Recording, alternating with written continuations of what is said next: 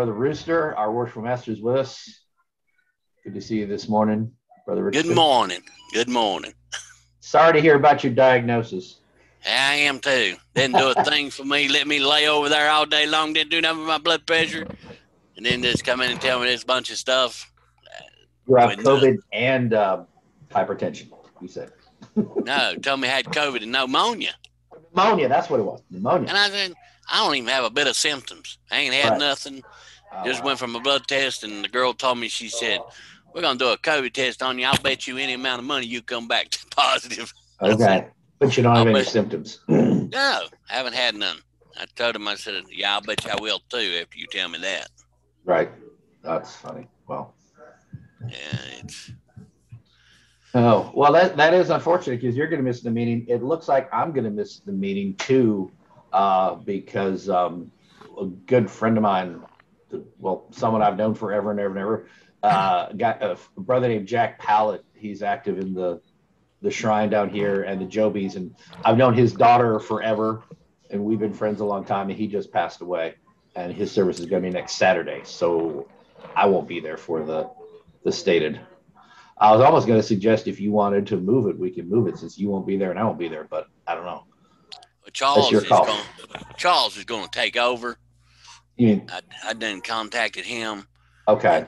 He's going to take care of that. Bronson? You mean Robert? Robert. I'm thinking Charles Bronson. Oh, Charles Bronson. Oh, that's funny. Yeah, Chuck Bronson. We'll just call him that. Let's call him Chuck. I like that. Chuck Bronson. Well, I mean, I'm sure he can. It's just I'm upset that I don't know the time, but I know it's going to be Saturday sometime, so that's going to be difficult. I can't miss the service. I know his family. Yeah, 10 o'clock Saturday, and I contacted him and let him know, and told him we had a speaker coming and everything, and got it all. We're all set. I just hate to miss it, but me too. We do. Well, we could always move it, but that's your call.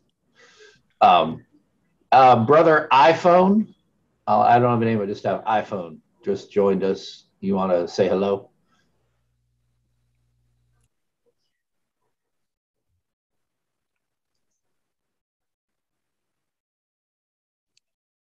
Kind of surprised Brian's not here. He normally tells me if you can't make it. Hello, you guys heard me?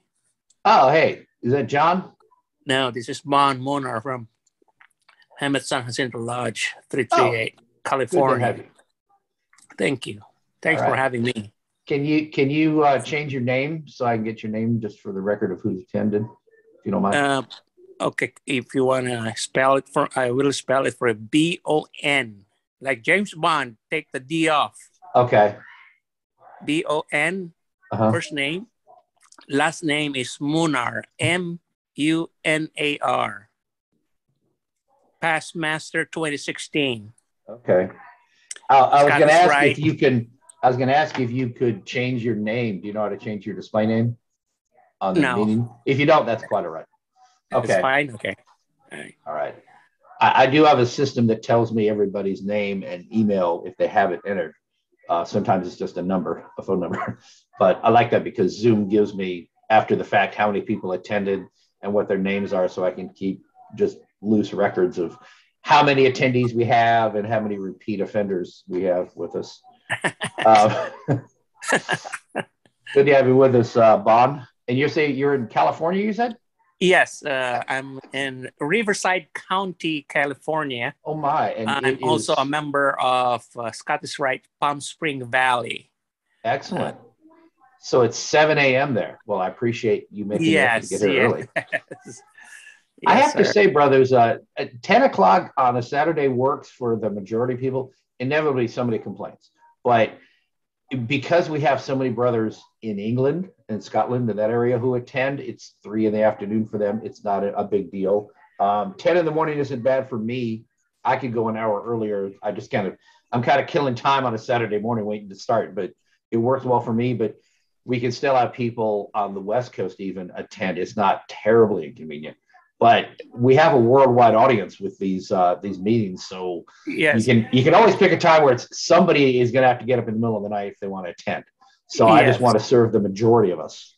So I appreciate you making an effort Also, my brother, if I can speak a little bit more, I'm sorry to cut you off. There are many brothers in the Philippine Masonry who wants to join this Zoom meeting, and I think 7:00 California time. It's gonna be their 10:00 in the evening there, one day advance, say Sunday night. So is it okay if I will let them know and invited him in the future Absolutely. Zoom meeting? Absolutely. Right. If they can, if the time's not too bad, yeah. I guess the only time it's really bad is the time is perfect for them there at this time. Sorry. Right. No, that's 10:00 at night. That works. So I guess the people who really are going to it's not going to work for people in like Hawaii or Japan, middle of a Pacific. It's the middle of the night there, but yes, oh, Steve's here. Good. People coming in. Let's see. I wanted to say, I saw somebody else come in. Oh, brother Clark, good to have you with us, sir. Are you in your? Is that a steering wheel? Are you in your truck? Okay. Great to have you with us. All right, and Brother Spence, nice to see you again, brother. Hi, Brother Christopher Douglas. Nice to see you, brother.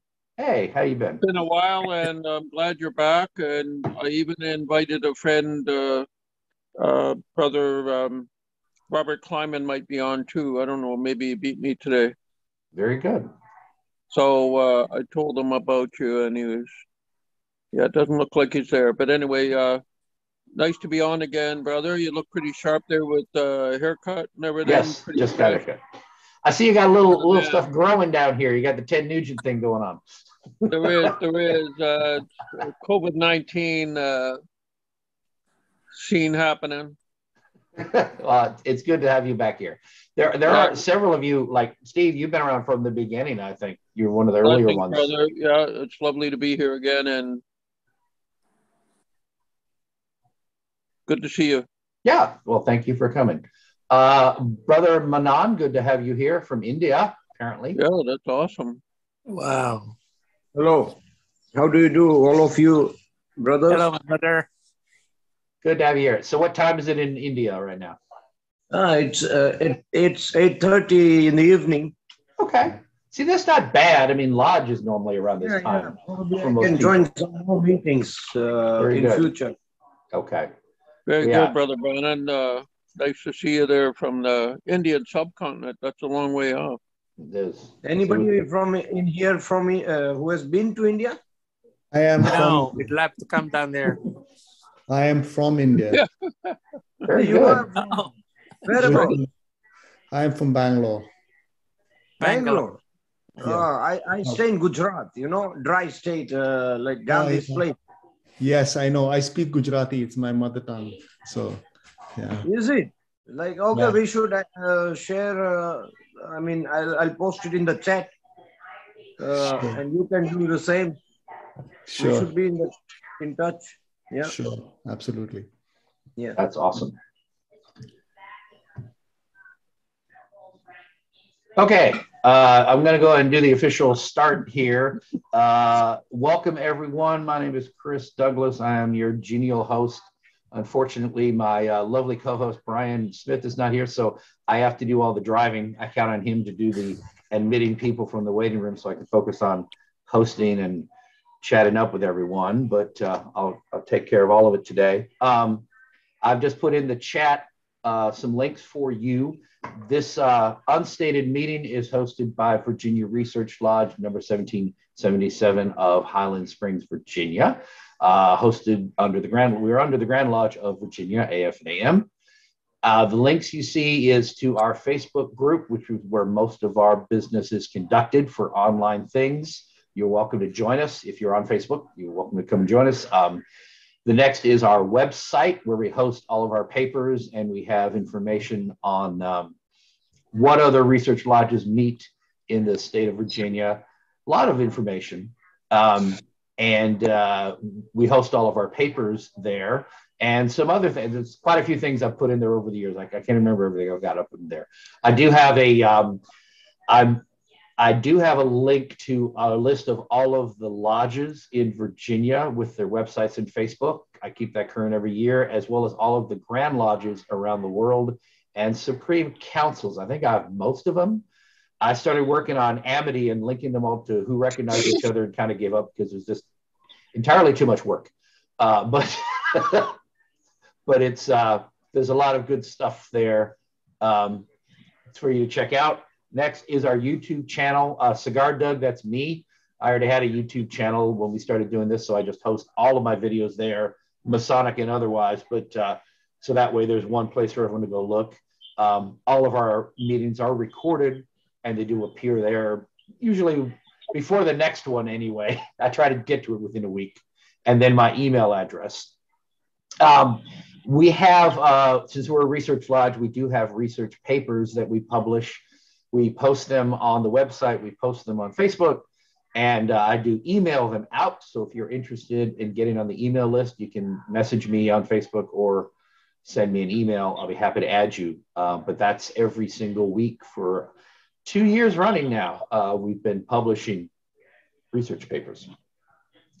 Let's see. Brother Robert, his iPhone joined us. I assume Robert's on the end of it. Good to have you with us, Robert.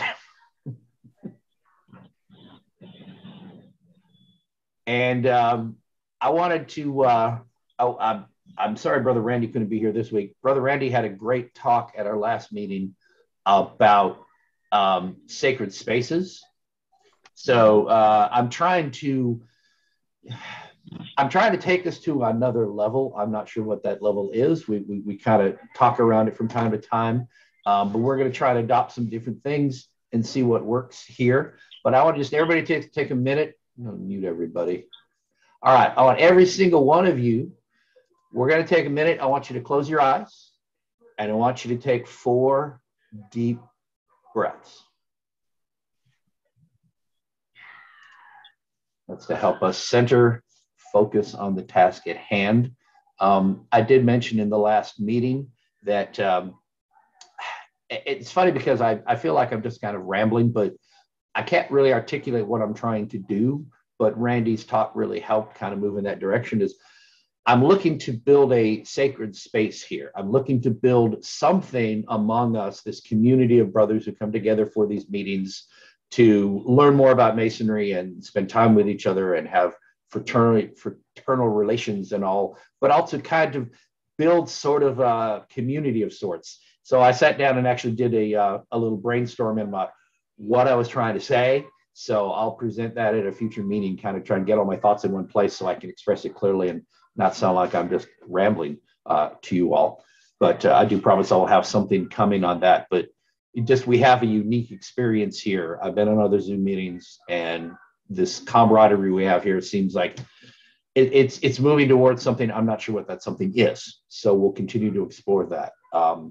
We do a lot of esoteric stuff on here. We've had some stuff about alchemy. We're exploring different aspects of the Masonic experience, things that I think are, I'll give you one tidbit that I came across when I was brainstorming is the ancient Masons, we believe that Masonry is not just a bunch of stonemasons who got together and wanted to have a way that they could prove that they were proficient so they could get paid more. There was more to it than just simply a trade union of sorts. It wouldn't have persisted all these centuries if it was just about operative Masons being able to, because they couldn't have a master electrician card authorized by the state. They had to go to another place and prove who they were so they could get on board without being an apprentice again. I think there's more to it. I've read a lot of different Masonic scholars who said that the early Masons were tuned into something.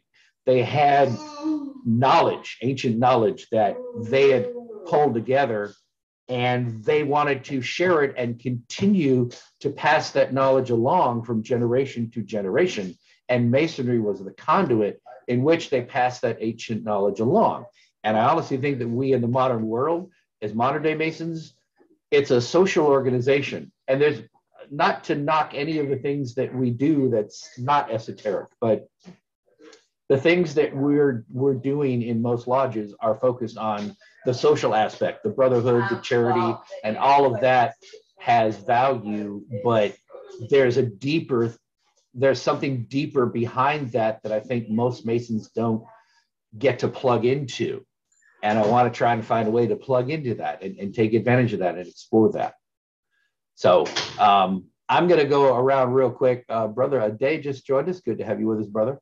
I'm going to ask a couple of questions before we get to our speaker. We're just going to run around. I'm going to ask every single one of you, just answer the question. So you get your choice. 2 questions, and you pick one. What was the best thing you ever served at a Masonic function? Or what was the worst thing you were ever served at a Masonic function? So we're just going to go around. Brother Tehrani, you're first.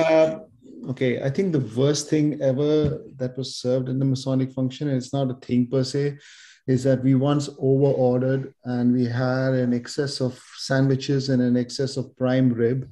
And it was not a bad problem. Yeah, so we gave everybody their stuff to take home, and yeah, it was just like wastage. Okay, Brother Griffith, the worst or the best thing you had at Masonic function? Well, to me, the worst thing is hot dogs. Okay. Get enough of them as it is. Okay. And then, when I became Worshipful Master this year, I haven't had hot dogs. Okay, very good. Brother Clark, need to unmute. Need to unmute, brother. You need to unmute. He's trying to figure out how.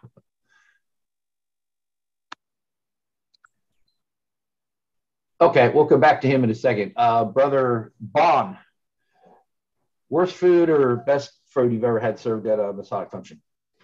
The best or the worst? Okay, the best one. Your choice, or both. If you got both, that's fine. Oh yeah, the best one I think is that when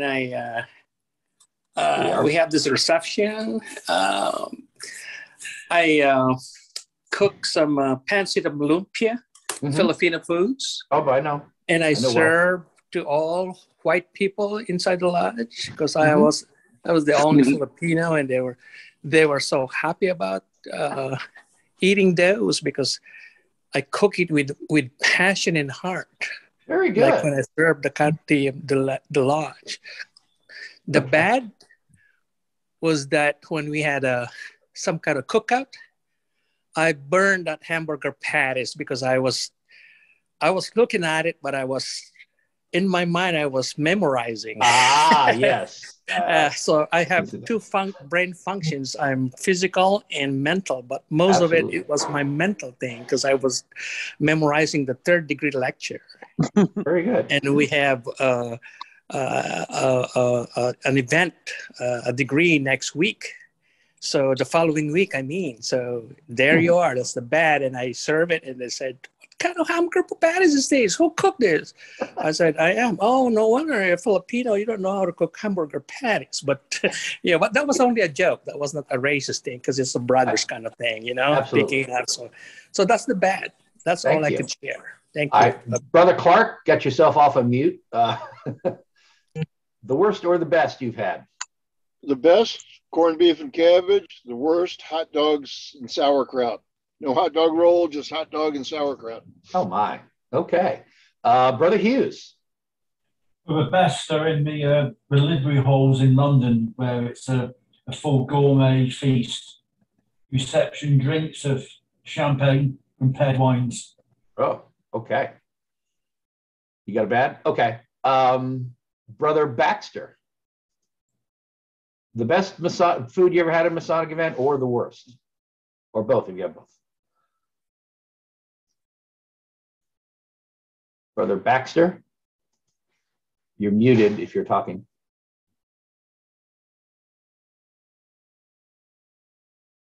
Okay, welcome back. Brother Day, nice to see you, brother.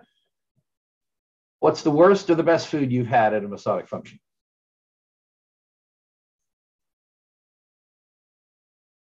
You're muted. Okay. There you are. For the lodge, where there's one night where we have a chili cookout. Some are really good and some are horrible. And then the best one gets the prize. So it's the night where you taste different things. Oh. But you taste the best ones and you taste the worst ones too. So. Very good. Brother Baxter messaged me. I'm sorry, his laptop's not working. His camera and mic aren't working, but hot dogs worst, roast beef best. So it's pretty much well agreed. Hot dogs are not something to be served in a Masonic function. Brother Manan. Yeah, thank you. See, we have my mother lodge has some different rules, let's say, regarding food, because some are Jains. Jains are the people, a community of a religion who do not even eat onions and garlic. Okay. So for them, pure vegetarian food without onion and garlic is served.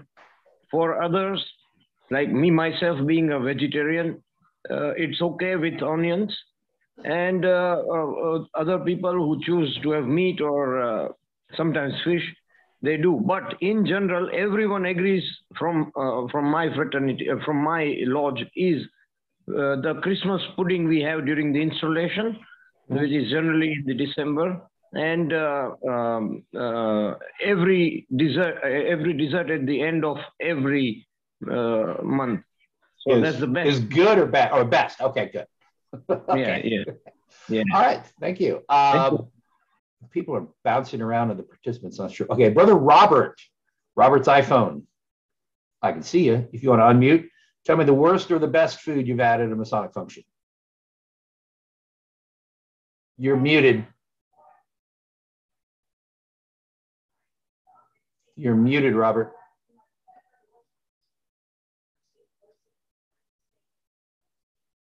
All right, welcome back to Robert. Rooster. Oh, there he is. I'm sorry. Go ahead, Robert. Now you're unmuted.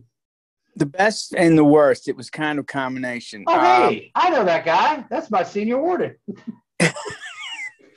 Brother Chuck Bronson. Good to have you here, bro. Robert Bronson. Robert. Well, Rooster and I decided you're Chuck Bronson now. Okay. Well, there's a Chuck Bronson brother too. Okay.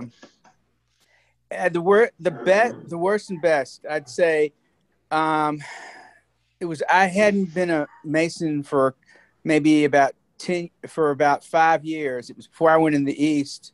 We went to this lodge in DC, and it was a Prince Hall Mason lodge in DC, and we were told we were going to eat before the lodge. Well, we got there at 5 o'clock. They weren't going to serve us until 11 o'clock at night. Oh, man. None of us had eaten at all. And so finally they had this huge meal, fish, ribeye, the whole thing. And we were in there till about 4 a.m. Oh my gosh. Eating. Needless to say, the driver stayed sober while the rest of us didn't. Oh my. Excellent. I didn't realize, Robert, that was you, because you didn't answer me when I called you the first time. This is the first, brethren. We have all 3 stationed officers of Virginia Research Lodge on the call at the same time. Rooster's the worshipful master. Robert here is senior warden, and I'm junior warden. That's a first. I don't think we normally have more than 2 officers on here, period. But we have all 3 stationed officers here. We could actually open a meeting if we had to. So that's great. I'm glad to have you here, Robert. It's good to be here.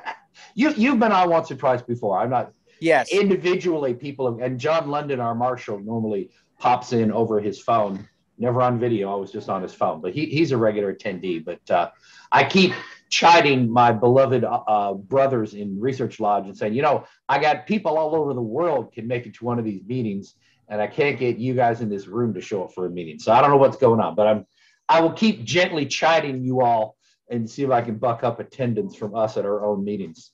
I think it's only fair. Mm-hmm. All right. Brother Rooster, let's go to you. What best or worst food at a Masonic function? Well, me being from the South, Ain't no bad food, ain't no good food. It's all the same. I like it all. I'm hungry. I'm going to eat it. That's a bit of a cop-out, but we'll let it go because you're the master. Stephen Spence. Let's hear something from you.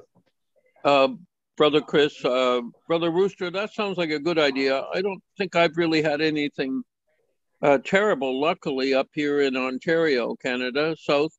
But the best was we had the Rebecca's ladies of the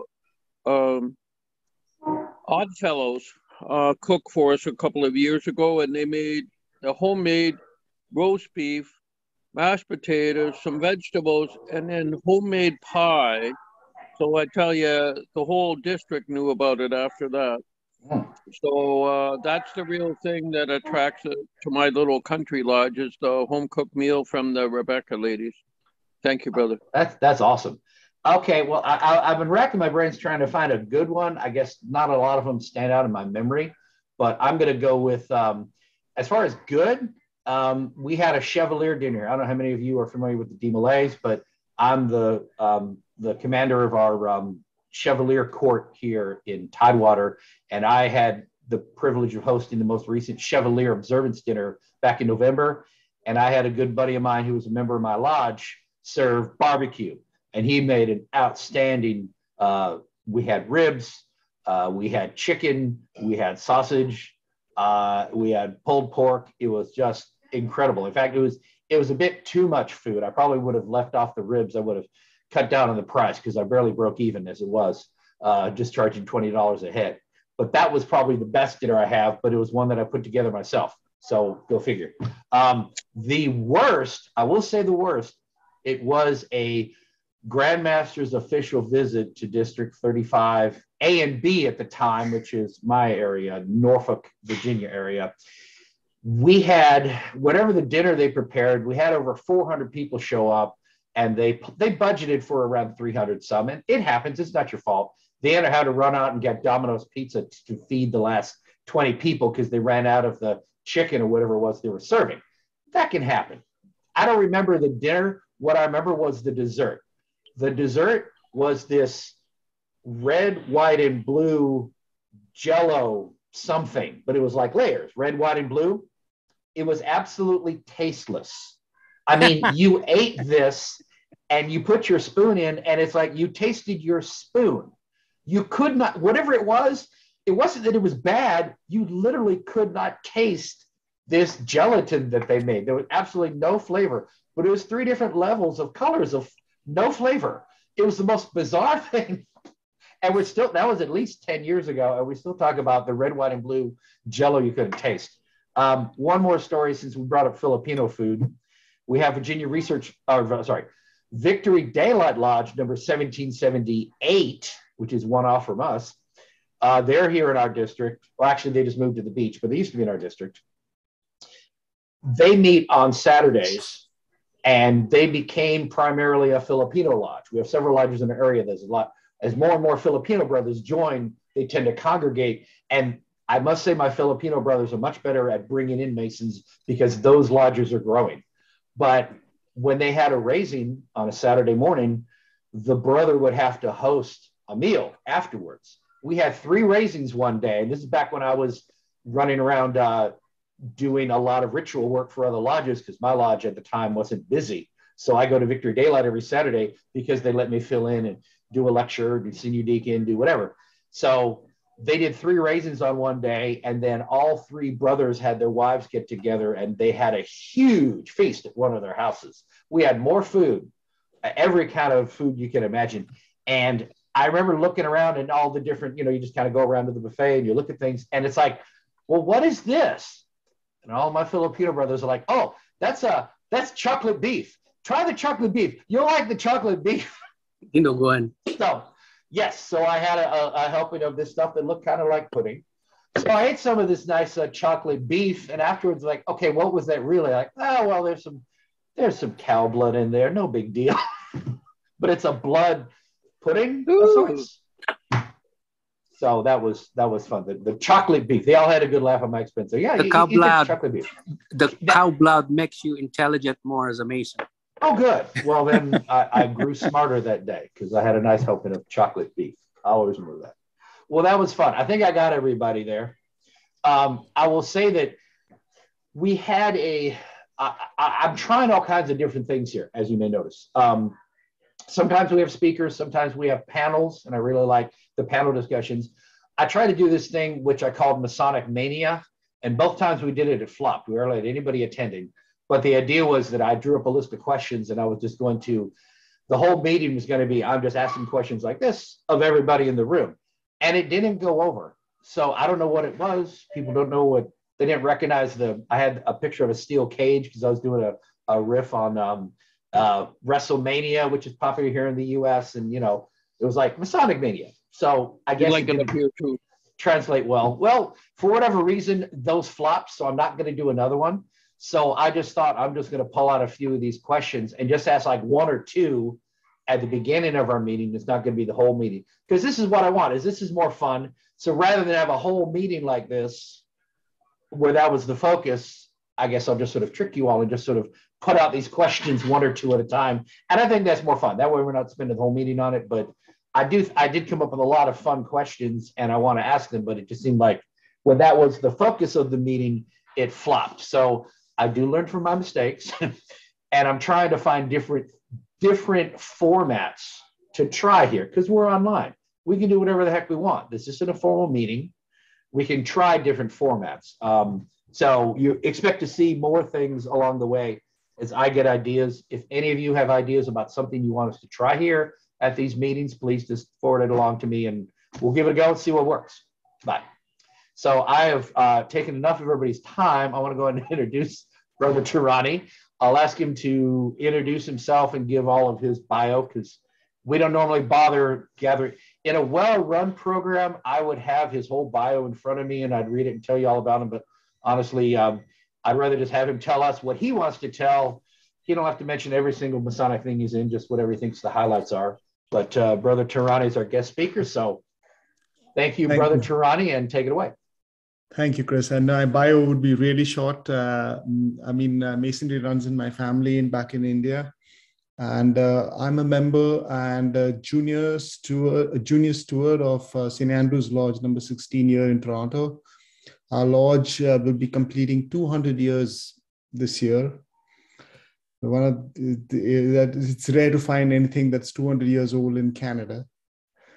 I also belong to Ramesses Shriners, and I'm the education chair of my lodge, and I do quite a bit of education work in my district, Toronto Don Valley district. And that's about it.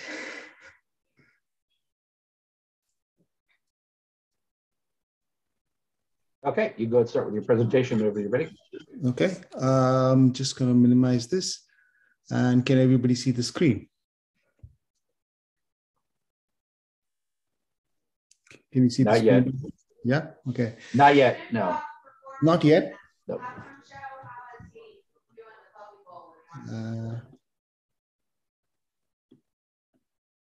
Can you see the screen now? Yep, you're good to go. Okay.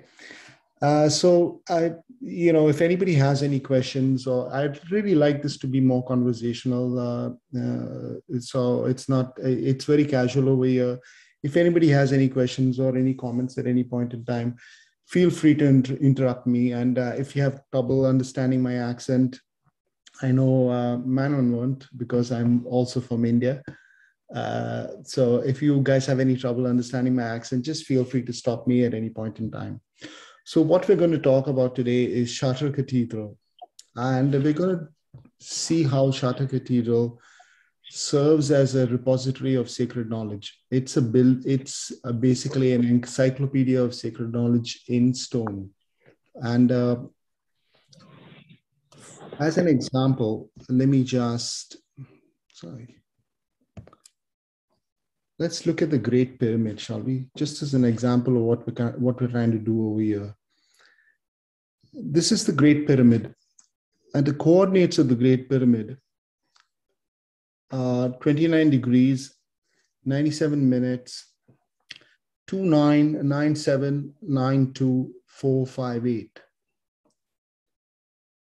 These digits represent the speed of light. And the speed of light was only figured out in the 16th century by observing the phases of the moons of Jupiter. However, this secret has been hidden here in plain sight for all those who have eyes to see, and for 4,000 years. But people just don't realize it because people are not aware, or they don't really take the time to look. So what we're going to do is we're going to look deeper into into Chartres Cathedral and see what sort of secrets are hidden in plain sight.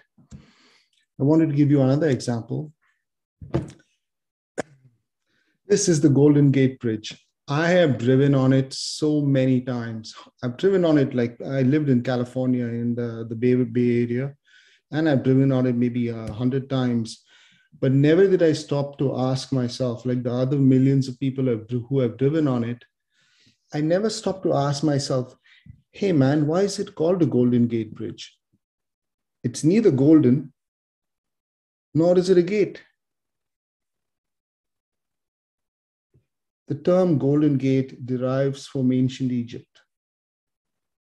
And San Francisco is a city steeped in Masonic and ancient Egyptian symbolism.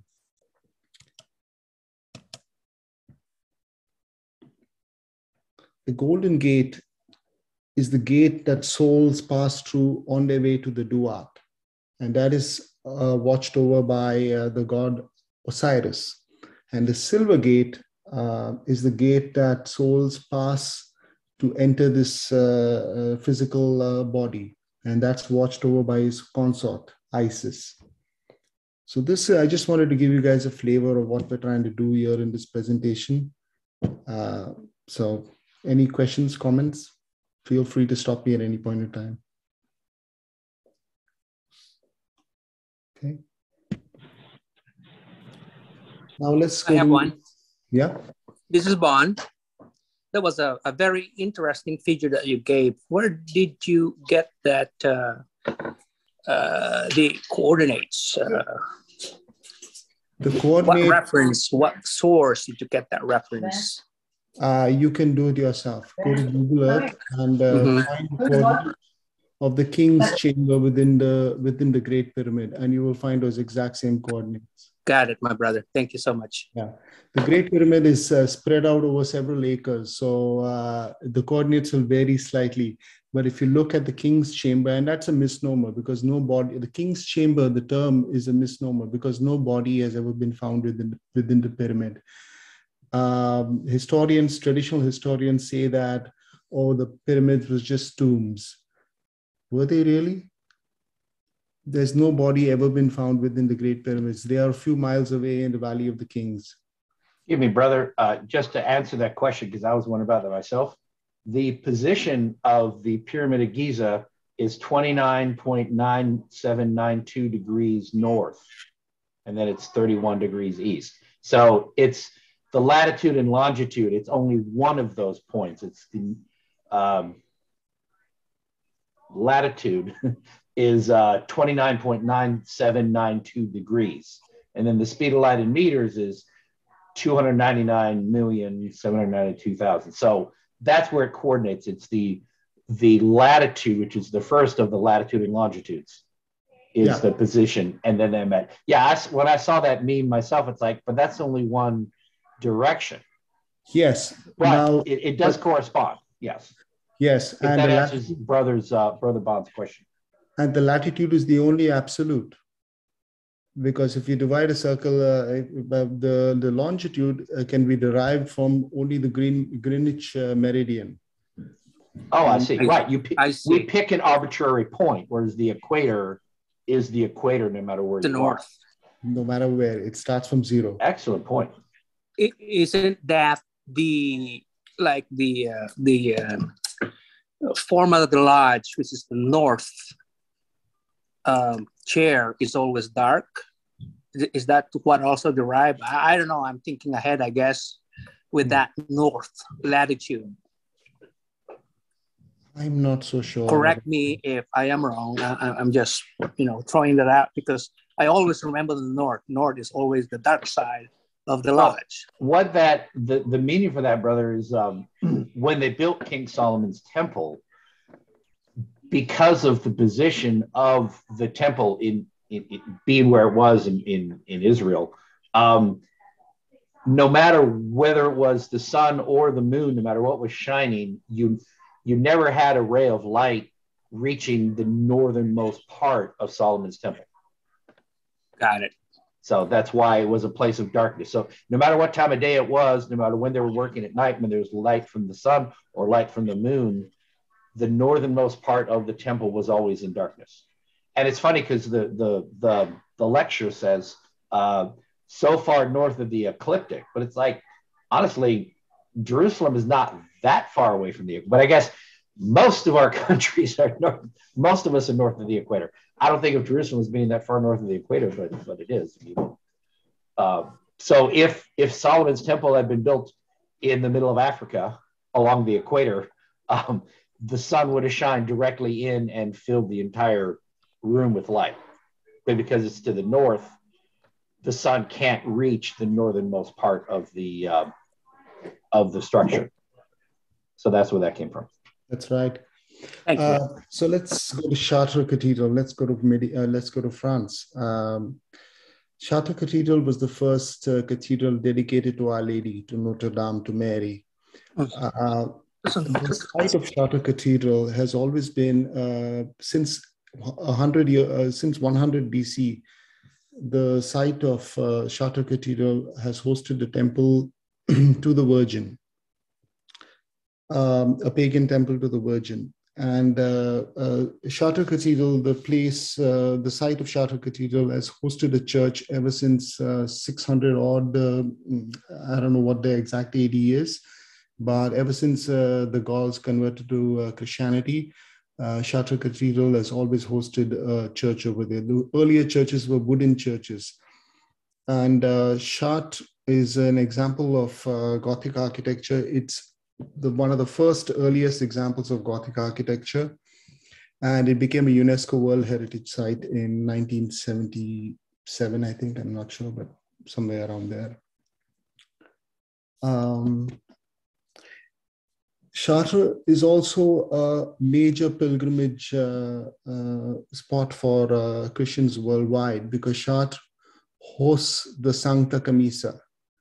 That is the tunic that is supposedly worn by Mary at Christ's birth. You can go there to this day and you can see the part of the tunic on display. Now, when the old church, the wooden church, burnt down, the relic was feared lost. But when it was discovered unharmed in the ruins, that sparked an interest in the building project in Europe. And Chartres became the first cathedral dedicated to Notre Dame, like I mentioned.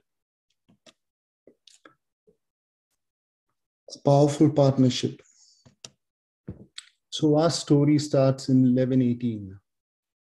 9 self-described poor knights of Christ have just returned home to France, and they have spent a decade excavating, digging under the Temple Mount in Jerusalem.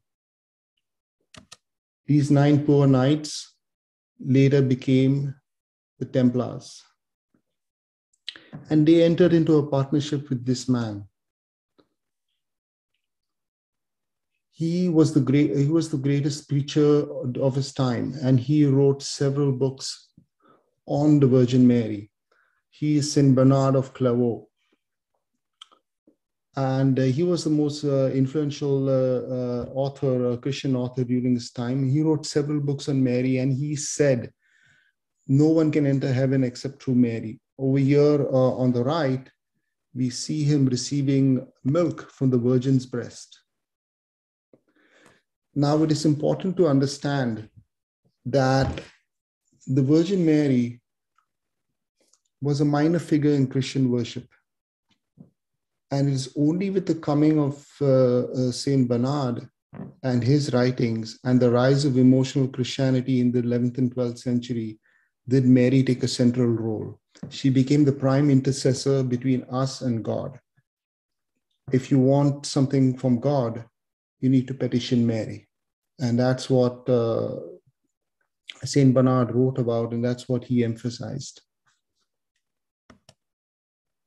Saint Bernard had a tremendous impact on Gothic architecture. In his book on building, he said there should be no decoration, only proportion. What do you mean by proportion? Proportion means sacred geometry.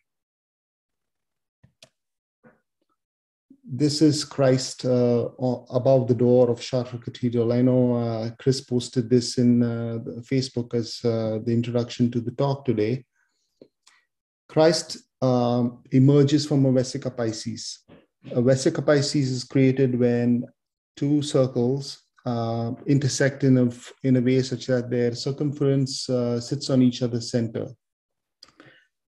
Christ is surrounded by the four beasts of the apocalypse. They could also be the four evangelists, Matthew, Mark, Luke, and John. And all the cathedrals built in the Gothic style have taken inspiration from Saint Bernard. And they are all full of sacred geometry all throughout.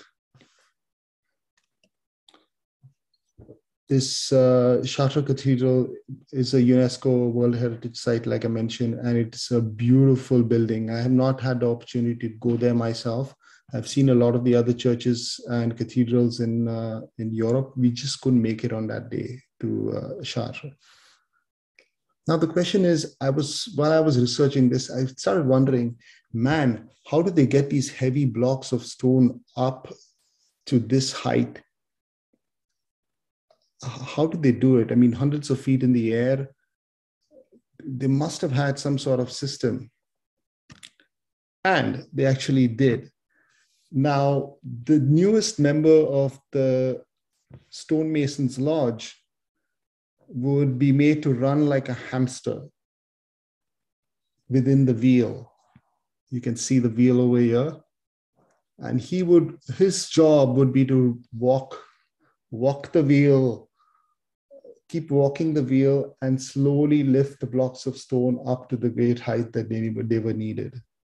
And I just thought it was really interesting, and maybe that's what we should do to all the new initiates in our lodge. We're considering it right now, but I just wanted to show you that this is how they actually did it. They would create a big hamster wheel and a pulley system, and the newest member of the Stonemasons Lodge would spend a whole day walking like a hamster in the wheel, and he would slowly lift the blocks of stone up to the desired height.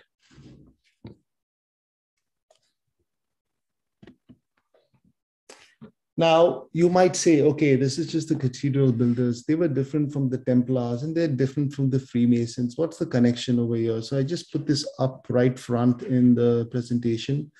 Is there a connection between the cathedral builders, the Templars, and the Freemasons? What do you think, brethren? Do you think we are cut from the same cloth with the same people wearing different hats? Chris mentioned in the beginning that, the builders of the cathedrals, and they were not just stonemasons trying to prove their worth to other stonemasons. They had secret knowledge within themselves, within the order.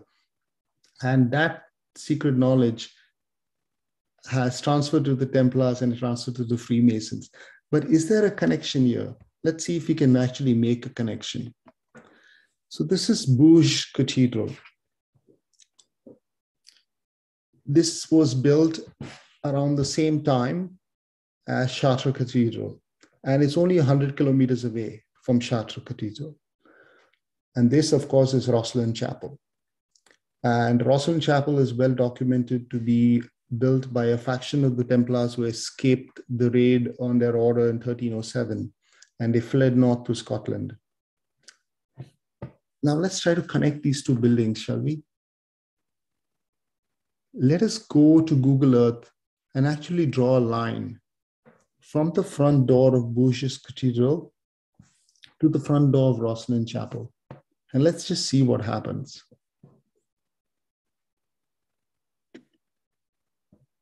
From the front door of Rosslyn Chapel to the front door of Bourges Cathedral, quite shockingly, the line passes through London.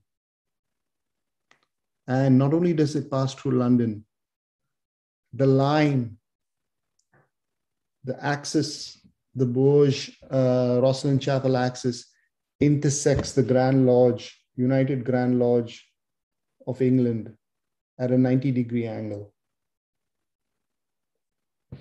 Incontrovertibly proving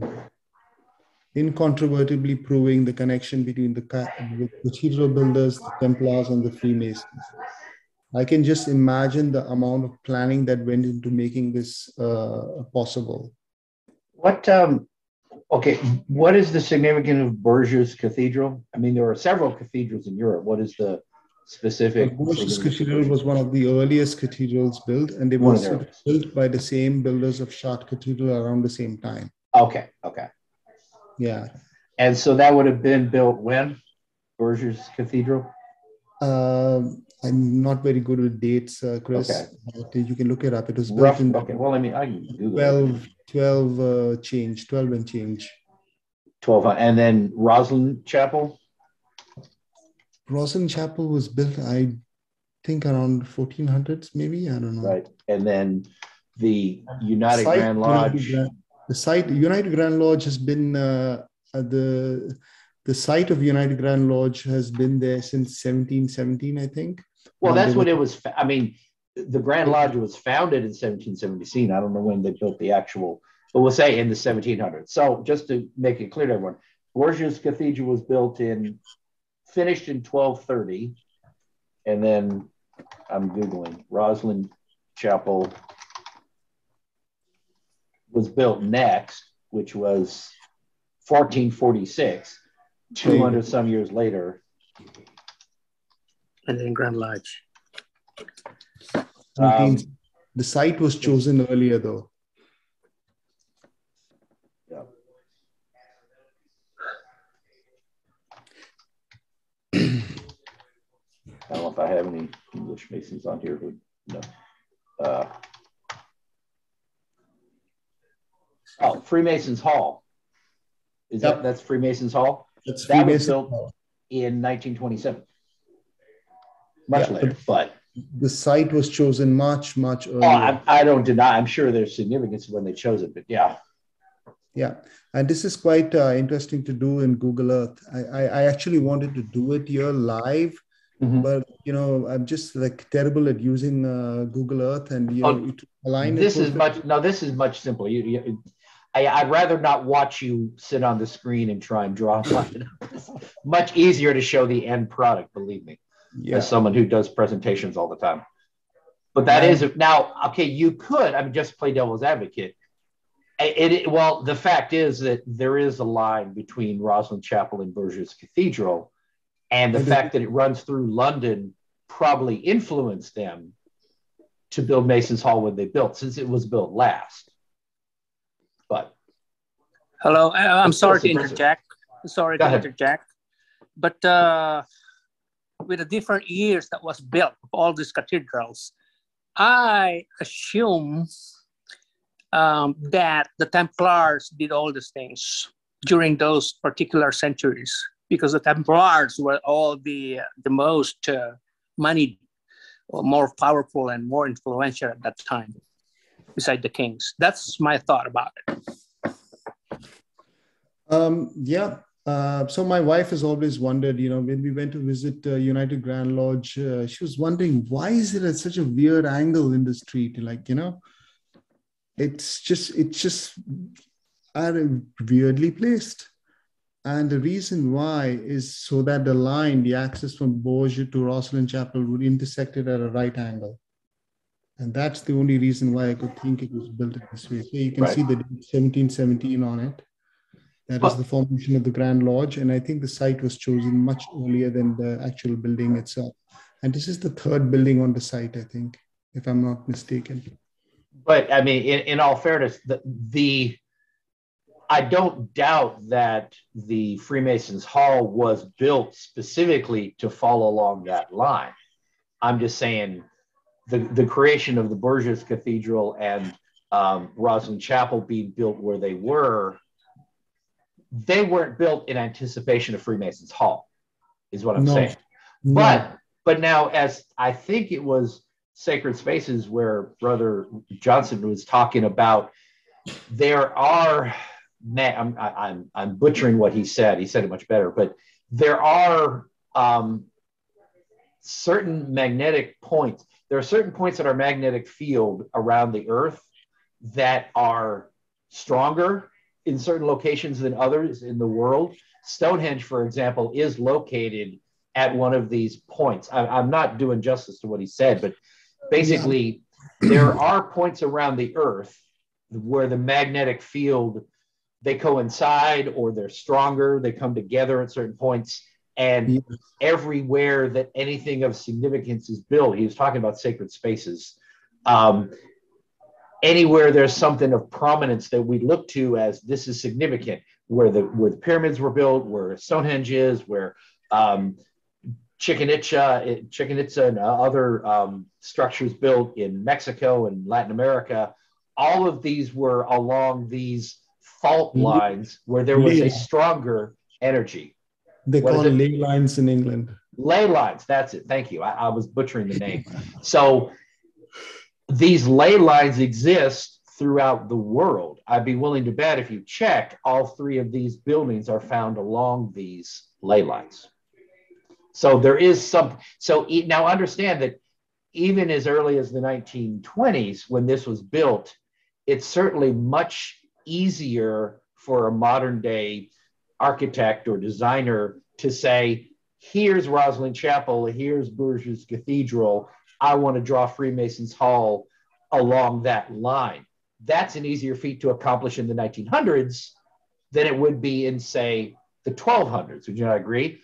But clearly the people who built Bourges Cathedral knew that was a ley line. That was a significant place to start, even in the 13th century, which is that's more credible to me than the fact that the Freemasons Hall said, well, we're going to, it was a taller order for them to figure out than it would be for us in the 20th century to figure it out. That's my point. Absolutely. Absolutely. I don't disagree with anything you said. And that's worth an investigation. The ley lines, that theory is worth an investigation, definitely. Just to move on, because I have like 60 odd slides here.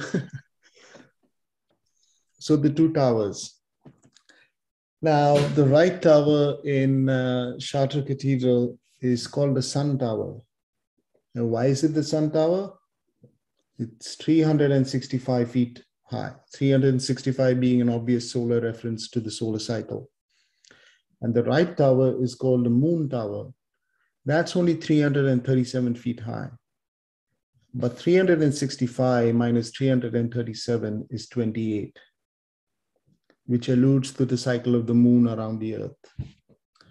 The lunar cycle is 28 days long. Now, where do we see this represented in Masonic lodges? Very obviously in the two pillars in front of King Solomon's temple. The right pillar represents the sun, and the left pillar represents the moon. Now, this is a much older idea, though. It's much older. Like in the ruins of at Karnak, the two obelisks stood at the entrance of the temples. All the temples in Egypt always had two obelisks in the right side and the left side of the entrance of the temple. So I know King Solomon's temple had Boaz and Jachin there, but the idea is much older.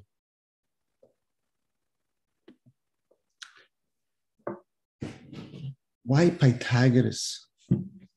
So in the facade of Chartres Cathedral, they're all scenes from the Bible.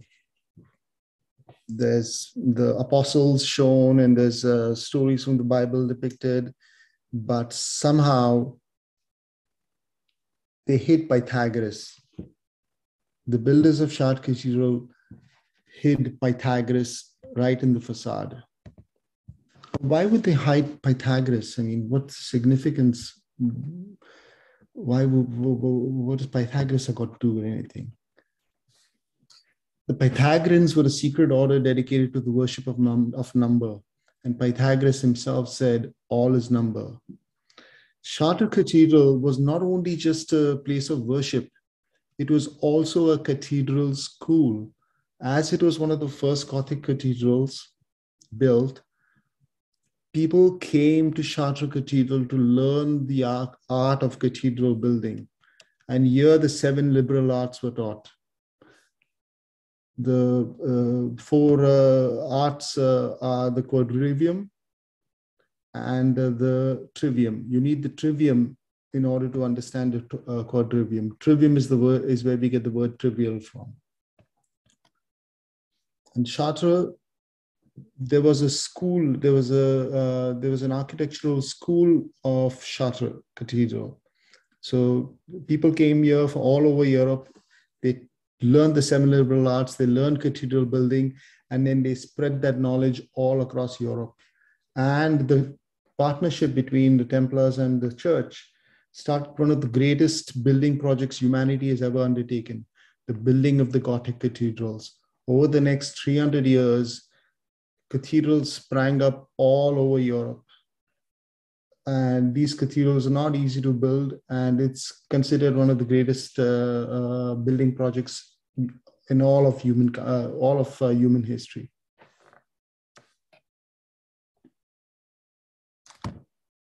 Temple to Man.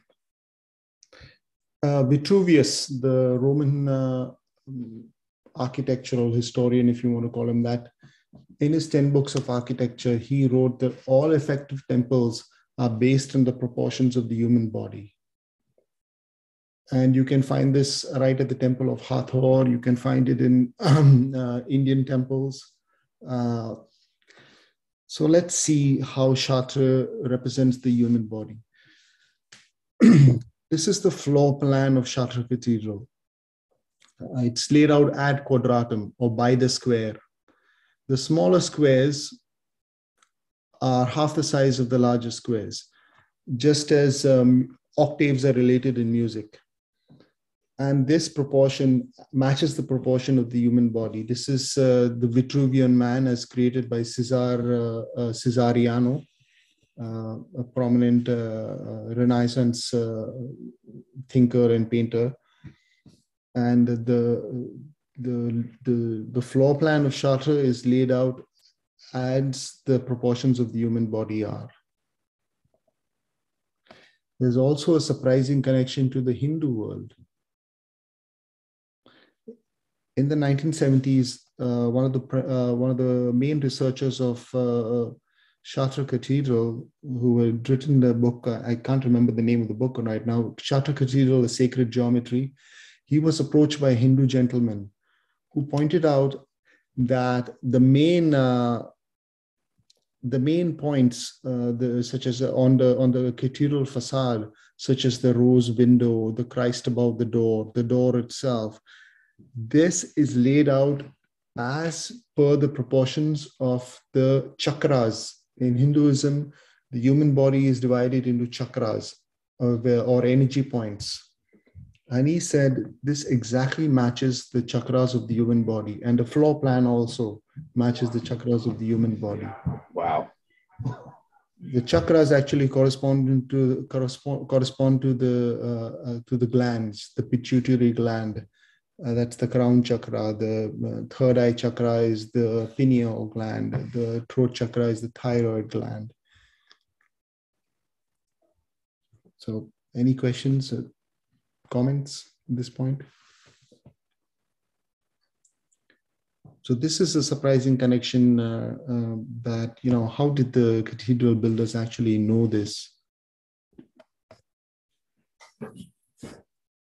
Next, we come to the if I could just to make a comment on that, I'm trying to formulate my words here.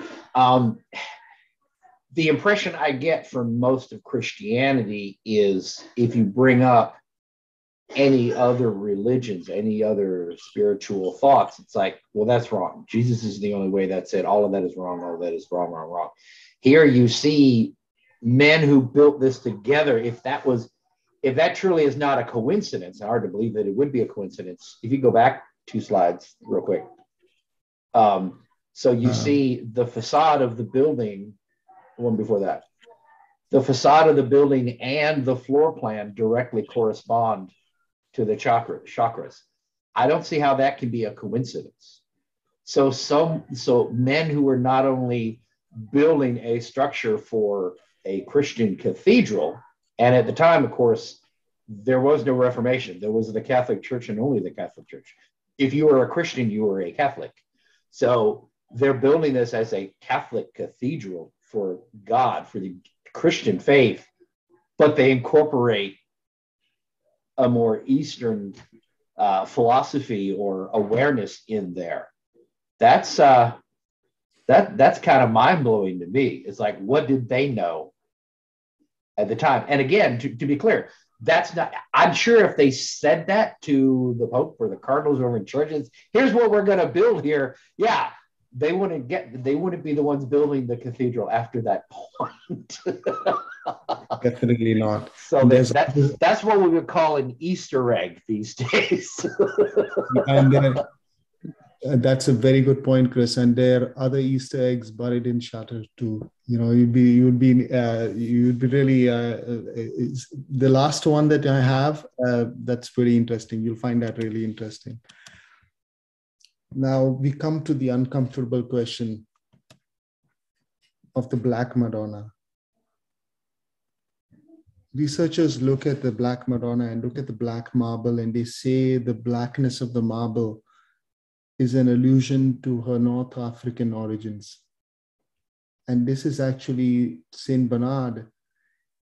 He reintroduced the cult of Isis to the West under the veil of Mary.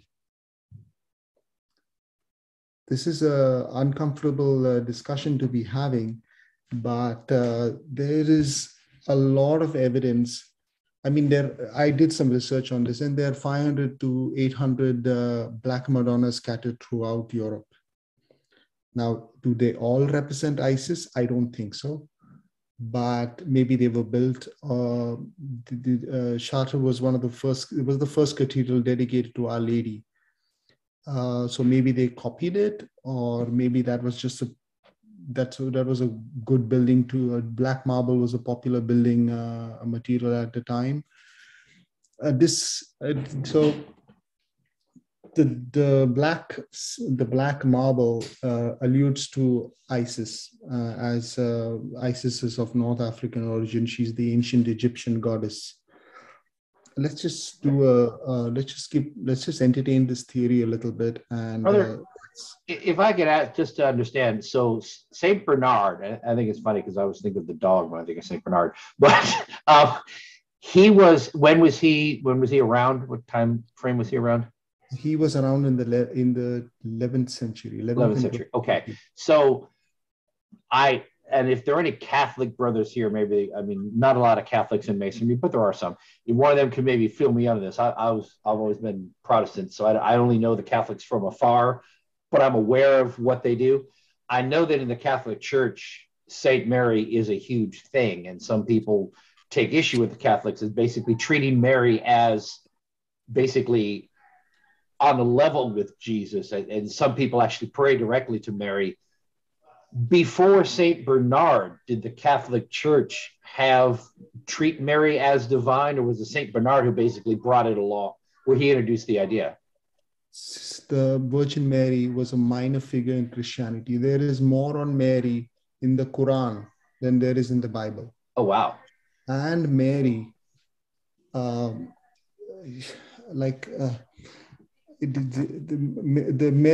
worship of Mary started with Saint Bernard and the rise of emotional Christianity in the 12th century. Okay, so before that, the Catholic Church, just to be clear, before that, Mary was only a minor figure in the Catholic Church before Saint Bernard. You are correct. Okay, thank you. That's all. Please go on. I just wanted to make sure. One of the things that with looking back at the floor plans of the cathedrals and Pythagorean theory, and then with the Hinduism, did he not go throughout Europe and Asia to connect that? Would there not be that? This is Brother Bronson. That's why there might be Pythagoras of numbers. Pythagorean thought is said to have emerged from Egypt, and knowledge spread from Egypt to Greece and then to Western Europe. In Masonry, we say knowledge spread its originated in the East and spread its benign influence westward. So Pythagoras was a repository of ancient Egyptian knowledge. And he served as the cult of Pythagoras borrowed a lot of, they completely borrowed ideas from Hermetic philosophy and Hermes being taught in the Egyptian canon. And that spread westward. And I have some slides on that and I'll come to that shortly. I think, if I may, what it is, Robert, is that the men who built this cathedral drew on Pythagoras as well as other sources. So Pythagoras was a source of knowledge from the East and from other places, but it looks like it's not like he was around to be involved in this. It's just that the work he had done, they reflected his contribution as well. So they're pulling in from different sources around the world in constructing this building. Well, also, which is what's interesting. That it seems that the layout of a lodge, east to west, north to south, is that not some of the Pythagoras and cathedral building that go connected with that? I think so. I think there's definitely a connection there. I would think so. That's when you kept showing the slides, I kept thinking, well, that's the way the lodge is set up. Yes. That's Pythagoras. And then, in the Master Mason degree, voila, I've found it. That how these things worked. And that could be the connection between the guilds, the Templars, and the Freemasons. Yep. Yeah. But that's a good point. Yeah. And that popped in my head. You're correct. So let's look at some of the similarities between Isis and Mary. Yeah. The location of Chartres Cathedral was always a druidic shrine of virgin worship, right from 100 BC, before the Christian era. Both were virgins with unusual conceptions, and their sons, Horus and Jesus, both represent the sun. Horus and Jesus share the same birthday, December 25th.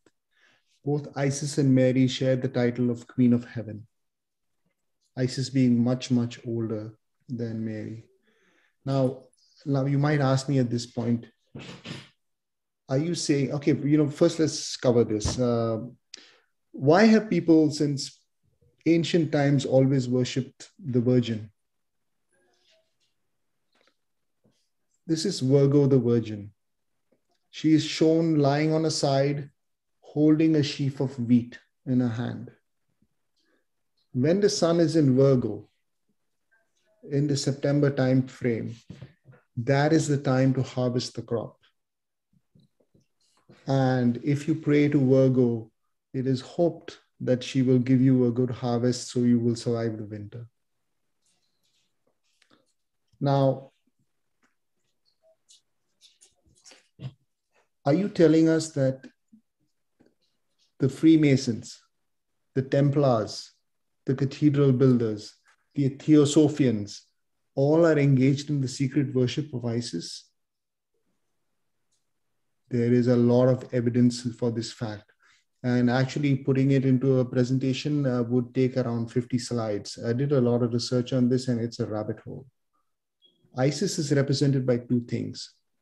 One is the hat, the liberty hat, and the other is an exposed breast. Now let's go to the left side. You have Delacroix's Liberty Leading the People. It's a French Revolution painting, a very important painting. It's there in the Louvre. Here you see liberty with the Isis hat and the exposed breast, both at the same time. She is leading the people. Is this a Libertas, the goddess Libertas, is a representation of the goddess Isis. Here, the seal of the United States Senate. Once again, you see the Liberty hat, Isis's hat. The goddess Columbia, America personified as a goddess. She's wearing the Liberty hat. And here, this is a part of the painting, part of the fresco called Apotheosis of Apotheosis of Washington, which is in the Capitol building. We'll come to it later, but there's several crypto references to Isis. Here, Flora is shown with an exposed breast. Young America is shown with the Isis hat. This is a painting called Genius and Study in the Ancient World. This actually represents Isis, shown with a hat and an exposed breast. This is Athena, the goddess of wisdom, the Greek goddess of wisdom. Mercury or Hermes is introducing Athena to Isis. Athena to Isis. This painting symbolizes the movement of secret knowledge from the East, from Egypt to Greece. Now, this is the Fountain of Regeneration, erected in 1793 in the former site of the Bastille in Paris. This actually shows Isis leaking water from her breast. Now remember the photo of the painting of Saint Bernard receiving milk from the Virgin? This sort of represents Isis leaking milk from her breast. This was the fountain that was built in the site of the Bastille. Now the French Revolution was heavily Masonically inspired, and there is a ton of evidence in support of this theory. This is another image of the same statue, which actually shows the milk leaking from the Virgin's breast.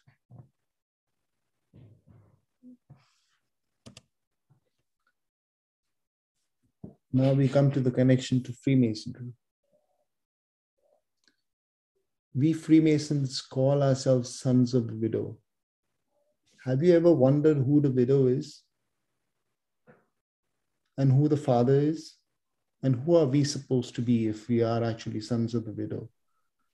The most Hiram Abi. So that is when the king of Tyre writes to King Solomon, he says, "I am sending Hiram Abi, the widow's son, to help you build the temple." Yep. It's in the lecture. Yeah, but a lot of Masonic writers point to the goddess Isis. She is the most celebrated widow of all time.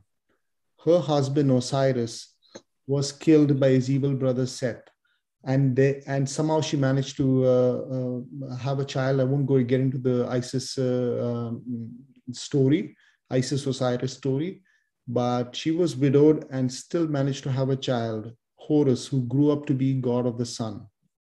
We'll come to that in a minute.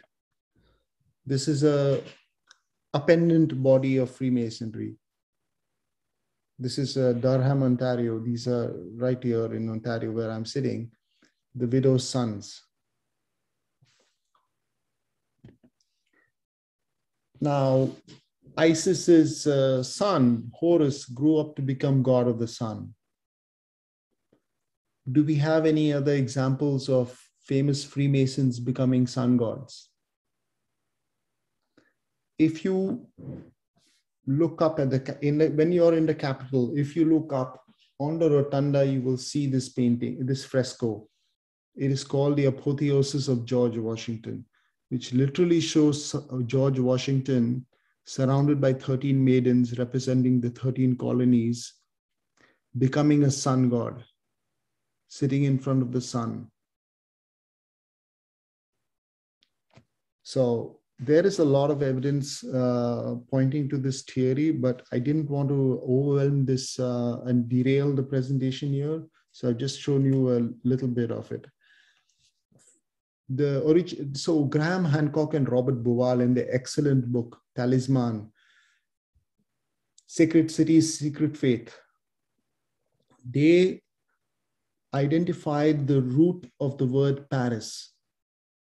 Paris derives from the temple of Isis in Pharos in Alexandria, Egypt. And Pharos Isis became Phar Isis, that later became Paris, because the site of the Notre Dame in Paris was actually a Roman temple to the goddess Isis. Within the Roman Empire, 6 to 7% of the Romans worshipped Isis.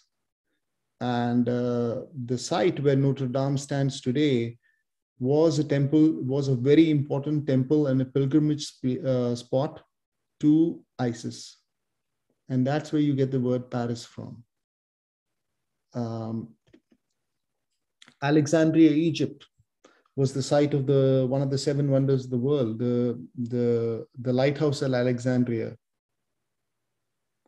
Now let's see what they did in Alexandria, Virginia. The Masons built the Washington Masonic Monument as a replica of the White House at Alexandria. The White House at Alexandria was an important, the region surrounding it, Pharos, was an important pilgrimage place of Isis. In fact, the light that shone from the lighthouse was called the Stella Maris, or the Star of the Sea, which is another word for Isis. Isis is called Queen of Heaven and is called Star of the Sea. And the Masons replicated what was there in Alexandria, Egypt, and they replicated it in Alexandria, Virginia. And I know there are a lot of brethren from Virginia in this call. So I thought this would be interesting just to show to you. So. This was the George Washington National Masonic Memorial was a huge achievement in this country, because we had I think they just celebrated their centennial a couple of years ago. So it took contributions from all 48 Grand Lodges across the country. Every Grand Lodge, we had a recent paper that we published about the Masonic Memorial and what went involved in building the original structure. If you think about it, there were like 48 different Grand Lodges in the country at the time that were all asked to contribute, and all of them had to pledge a certain amount. I think like every Mason in every Grand Lodge was charged an extra $1 or something like that all across the country to fund this building. A whole lot of effort went into basically the entire country of Masons had to contribute into building this structure. It was a huge undertaking at the time. And I've only been in there, actually been in the building, I think once or twice. I had the privilege of helping confer a Master Mason's degree one time. We drove up, where I live is about 4 hours from DC. So we drove up there for the day and did a Master Mason's degree. I want to go back. I lived in the area for a while and never bothered to go and visit. And I'm kicking myself now because I lived around DC for like 5 years and it was within short driving distance, and I never went and took the tour. But they have they have rooms dedicated to all the different Masonic bodies, all the different pennant bodies, to the DMLA, to the youth groups, and it's just an impressive building. It's definitely worth traveling to. But I was not aware that they modeled it after the Great Lighthouse, but I definitely see the similarities. But that's a structure we can all be proud of because we all helped pay for it 100 years ago, which is why they're raising money now, I think, to do a little renovations and all to it. But it is a very impressive building, and I remember seeing it every day riding into work on the train. We'd stop in Alexandria, and I'd look and I'd take pictures because from the train station you get a good view of it. You get some good shots of it, so it's a beautiful building. Wow. Yeah, Washington, D.C. is once again built in the district of the goddess. And the goddess Columbia is also a representation of Isis.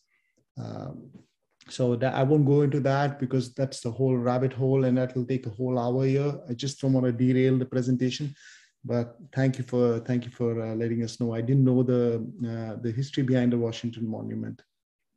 I didn't know everybody actually, all the 48 lodges actually contributed. Oh, and by the way, to be clear, that's not the Washington Monument. The Washington Monument is the obelisk. Yes, it's the obelisk. Yeah, but sorry, I misspoke here. It's okay.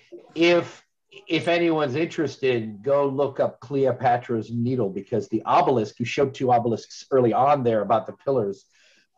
Supposedly Cleopatra's Needle was moved from Egypt, I think, to London.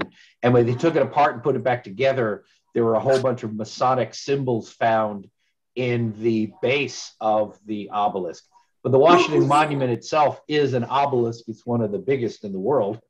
And it's very much an Egyptian structure that we adopted. And I think Masons could definitely find a lot of interesting things if you began exploring the Washington Monument and other obelisks. It is the center point of DC. If you look at it on a map, DC was originally a diamond shape. And they ceded part of it back to Virginia, but it's a 10 mile by 10 mile diamond. The exact center is the Washington Monument, and the Congress and the Capitol building and the White House are off of those lines. So definitely Masons were involved in erecting the city of DC. It's not a secret by any means. Washington hired Masonic architects to help lay it out, like L'Enfant. And there's a lot of symbolism we wove into laying out the city. It's not a secret at all. It's not done behind anyone's back. It was very overtly at the time. Washington chose Masons to help lay out the city. And there's a lot of Masonic symbolism that is expressed in the streets. But it wasn't a huge secret that we hid from the world. It's very obvious that we did it and why we did it. But that's a talk in itself, is Washington, D.C. and all of the symbolism there. Can Brother Chris, can somebody do a research on the obelisk? Because I read a little bit of that, because it's a Masonic symbolisms, and the obelisk, besides the obelisk in Egypt, in Europe and the United States, which is the Washington Monument, there's two more obelisks that is very significant Masonic symbols. One is in the Vatican, and I believe there's one in Paris or in France or something like that. Those are the biggest obelisks that the Masonic symbols are very significant for Freemasons, if they know. So I do know.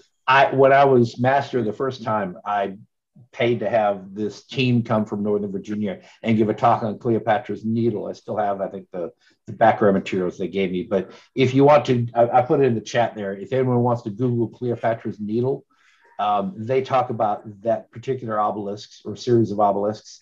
And I'll do some digging, but I guarantee you there are other Masonic papers that refer to the obelisk. I'll see about putting some at on our Facebook group for people to check out later. Thank you.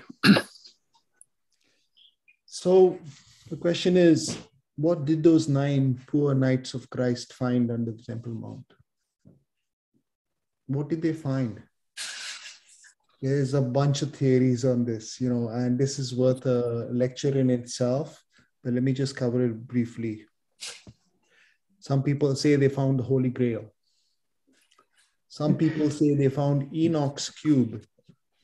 Brother Tehrani, I don't want to rush you. We could probably go on all day, but it is coming up on 11:30. So You can talk as long as you feel you need to come to a conclusion, but we have been going over an hour. I'm sure everybody's enjoying this, but I just don't want to overwhelm everybody. No. It's very enjoyable. Actually, go as long as you like. I'm just making you aware of the time. I'm enjoying this very much. Yes. Okay. I'm not telling anybody to stop. I'm just telling you where we are. Okay. So there's a bunch of theories on what the Templars actually found. I'll be brief here. First theory is that they found Christ's Holy Grail. The second theory is that they found Enoch's cube, which was placed there by Enoch from before the great flood. Enoch dug 9 chambers under the temple, and there he put a cube of agate.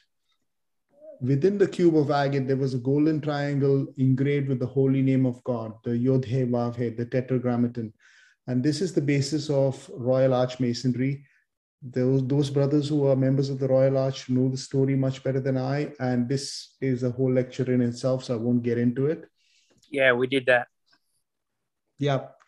The other theory is that they found the Ark of the Covenant. And the other theory is that they didn't find any knowledge, any treasure at all. The treasure that they found was actually knowledge, hermetic knowledge that had come from ancient Egypt. And the god Thoth, the source of all ancient Egyptian knowledge, then became Hermes. As knowledge moved, like you say in Masonry, knowledge originated in the East and spread its benign influence westward. From Egypt, it came to Greece with Pythagoras and with all the people who had visited Solon and the other Greeks who had visited ancient Egypt. And thought changed to Hermes.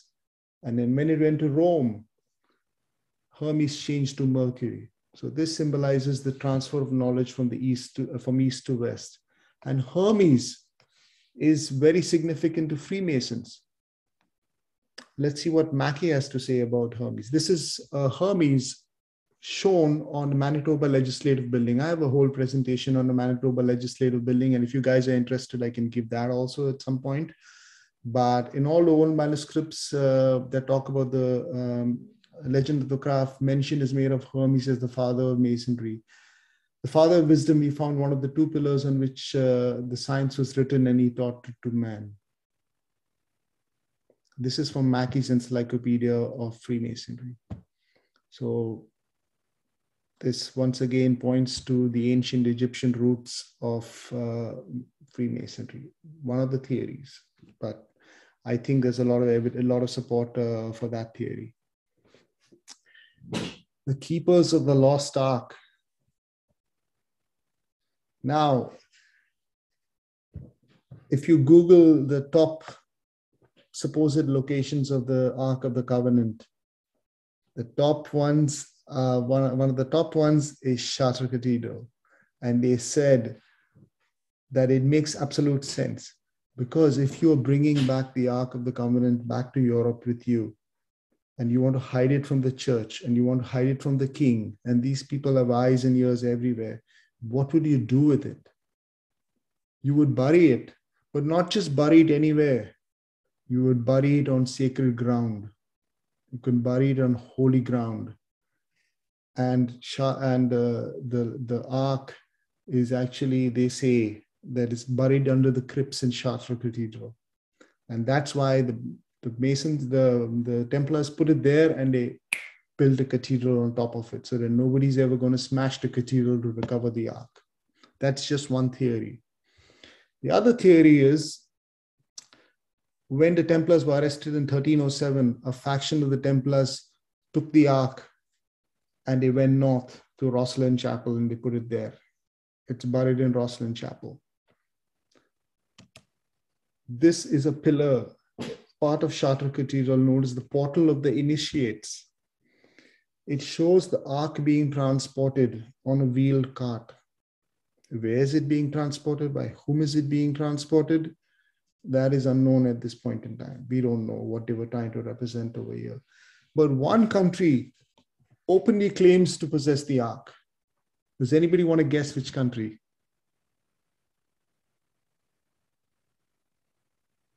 They openly claim, yes, we have the Ark of the Covenant, and it's there to this day. There are 50,000 churches in this country, and every church has a replica of the Ark of the Covenant. Country or world? Ethiopia? Yes.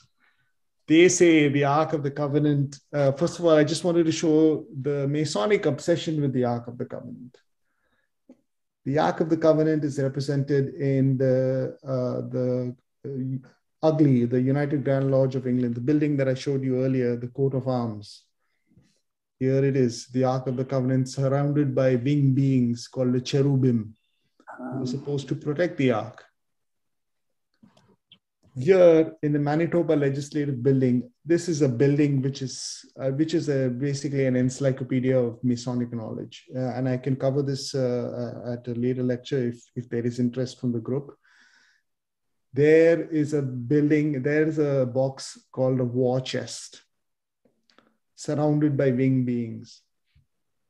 And the researchers have actually measured this chest, and it matches the dimensions of the Ark of the Covenant as given in the Bible. And it's surrounded by 2 winged beings. Is it the same proportion, or is it the exact size? It's the exact size. All right. Exact size. And there is more about the Ark of the Covenant in this building that I can touch upon in a later lecture if there is interest from the group. Brother Manan, what is this? What building is this? Is this the UGLE? No, this is the Manitoba Legislative Building. Oh, Manitoba. Okay. This is Canada. Yeah. I know. Thank you. So the Ethiopians say that the Ark of the Covenant is located here in Aksum in Ethiopia, St. Mary of Zion's Cathedral. And a lone monk takes the charge of being the keeper of the Ark.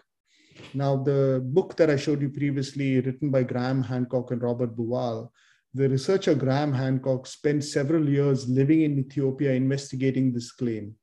And he said that a person, when he becomes the keeper of the Ark, he lives a very short life. And all of them seem to develop cataracts. And he befriended several of the keepers of, and they never leave the complex. Once you become a keeper of the Ark, you die. You only leave the complex once you die. And all of them develop cataracts. So he asked them, why do you have these cataracts? And they all said, it's because of the Ark. And the Ark is a thing of fire. Now, make what you will of it, but a lot of people seem to think it is in Ethiopia. And every Ethiopian I've ever met is adamant that yes, we do have the Ark. And the Ark was taken there by Queen of Sheba's son. The Queen of Sheba traveled to Israel, and King Solomon got her pregnant, and she went back and had a son who was called Menelik. And when he was 20 years old, she sent him back to meet King Solomon. And he took the Ark and brought it back to Ethiopia. That is what's the name of this building again? This is Mary of Zion's Cathedral in Aksum, Ethiopia. Because this was also in the talk 2 weeks ago. Those of you trying to remember who was here 2 weeks ago when Brother Sanders gave his talk, but I remember this exact picture when he was talking about ley lines or something. He mentioned this very building. Wow. So that's kind of giving me chills here. So it's like, wait a minute, I've seen this before. A lot of people seem to think it's a forgery, that the Ethiopians don't really have the Ark, but nobody's really seen it. So you can't really say, but this is a theory, and it's one of 8. Like if you Google the top 10 places where the Ark of the Covenant is, number 1 is Aksum, number 2 is Rosslyn Chapel, and number 3 is Chartres Cathedral. Have you put this on Google Earth and drawn lines to it? No, I have not, but Maybe you should do that. Should Maybe I'll do that. Yeah, you should do that, and let us know what you find. Now we come to Chartres' last mystery. And this mystery was hidden in plain sight for 700 years. 700 years, people have wondered. There is a labyrinth in Chartres. It is called the Journey of the Soul, which is there in Chartres, and all the pilgrims walk the labyrinth to the center, basically representing the winding journey of the soul as it reaches completion. People for 700 years wondered, why are there 112 cogs within this labyrinth? Why 112? It has no significance. It is not a significant number like 153, 72, 33. It has no significance to anyone. Was it just like coincidence? It just randomly put it and they didn't think about it? And in the 1970s, this is the labyrinth without the people on it. In the 1970s, a researcher called John James, 1977, John James was sitting in the pew here and he was just looking at it, wondering about 112. And then he looked up and he saw the rose window and he realized, wait a minute, the rose window, if superimposed upon the labyrinth, fits perfectly upon the labyrinth. And then he realized the cathedral builders are paying tribute to one man.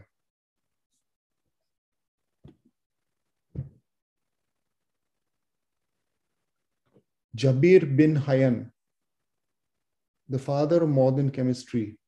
He was a prominent alchemist. He was known as Geber in the West. And he gave a very, very early version of the periodic table where he said there are 112 elements in manifest creation. There are 112 elements under the canopy of heaven. Today, we know that he was off by 6 elements because the periodic table actually contains 118.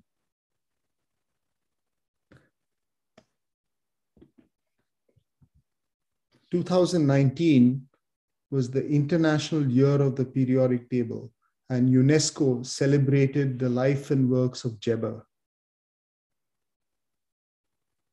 But why?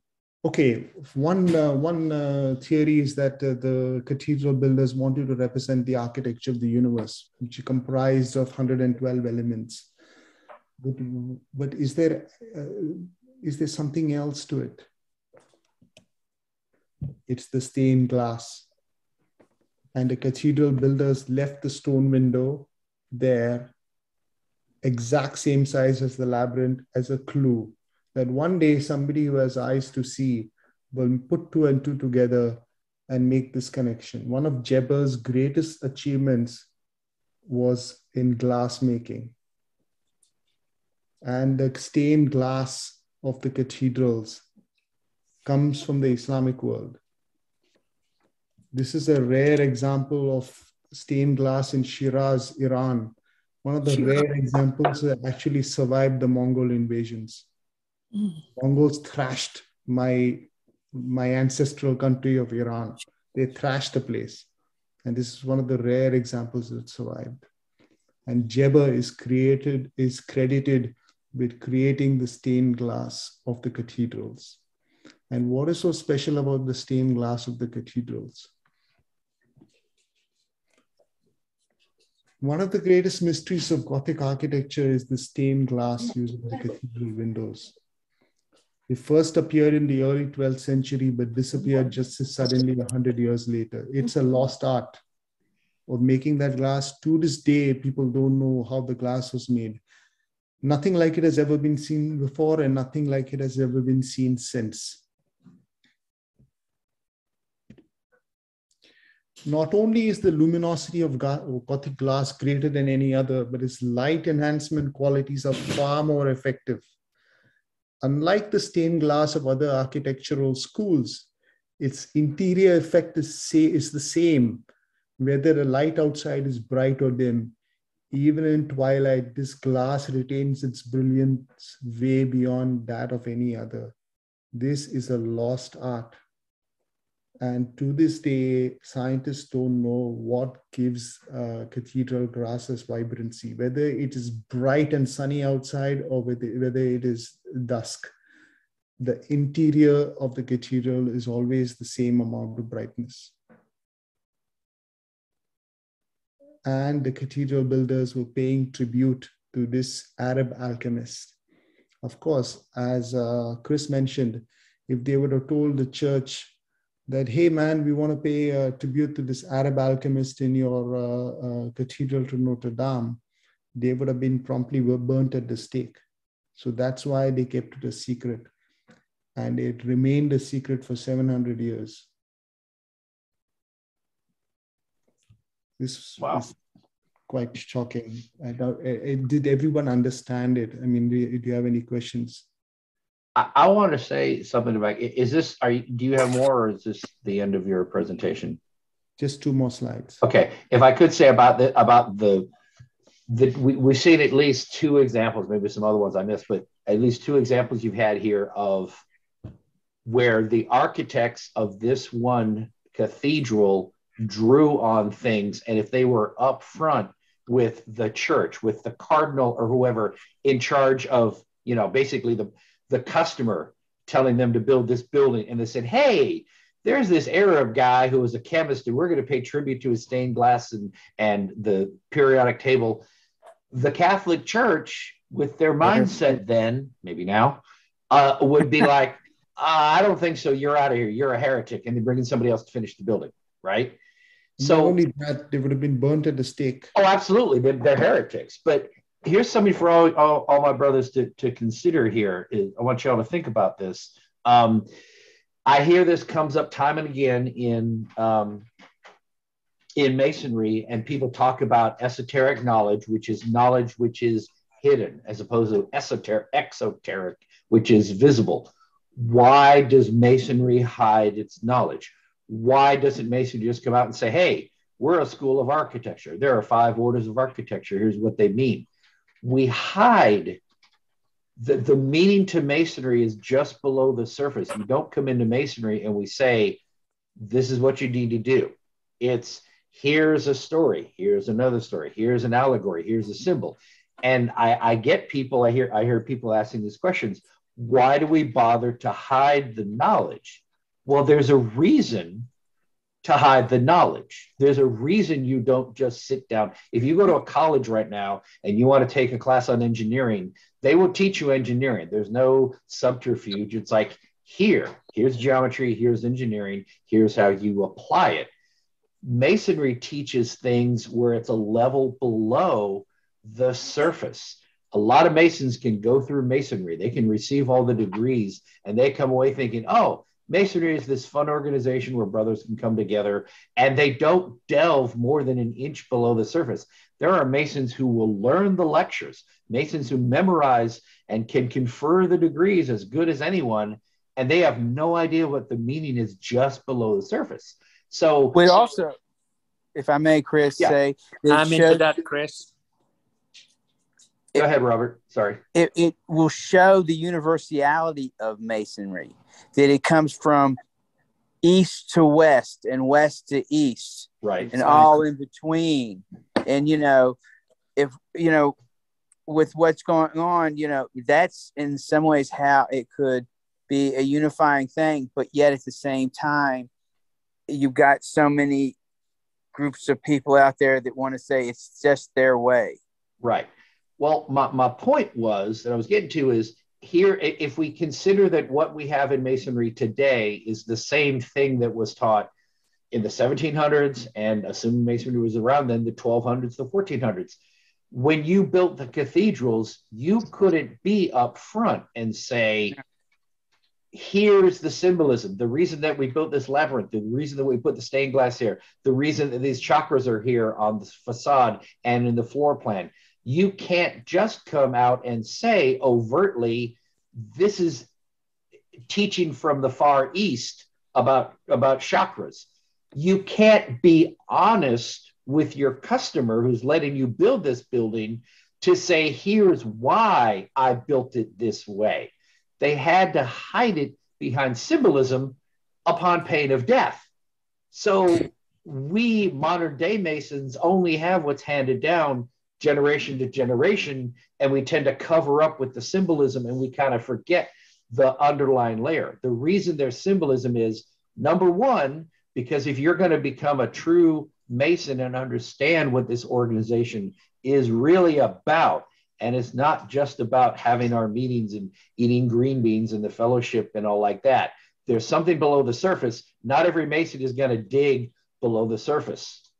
No, but not it's only the universality that, of it. At the time it was written, the time it was all pulled together, you would be killed if you openly shared this wisdom.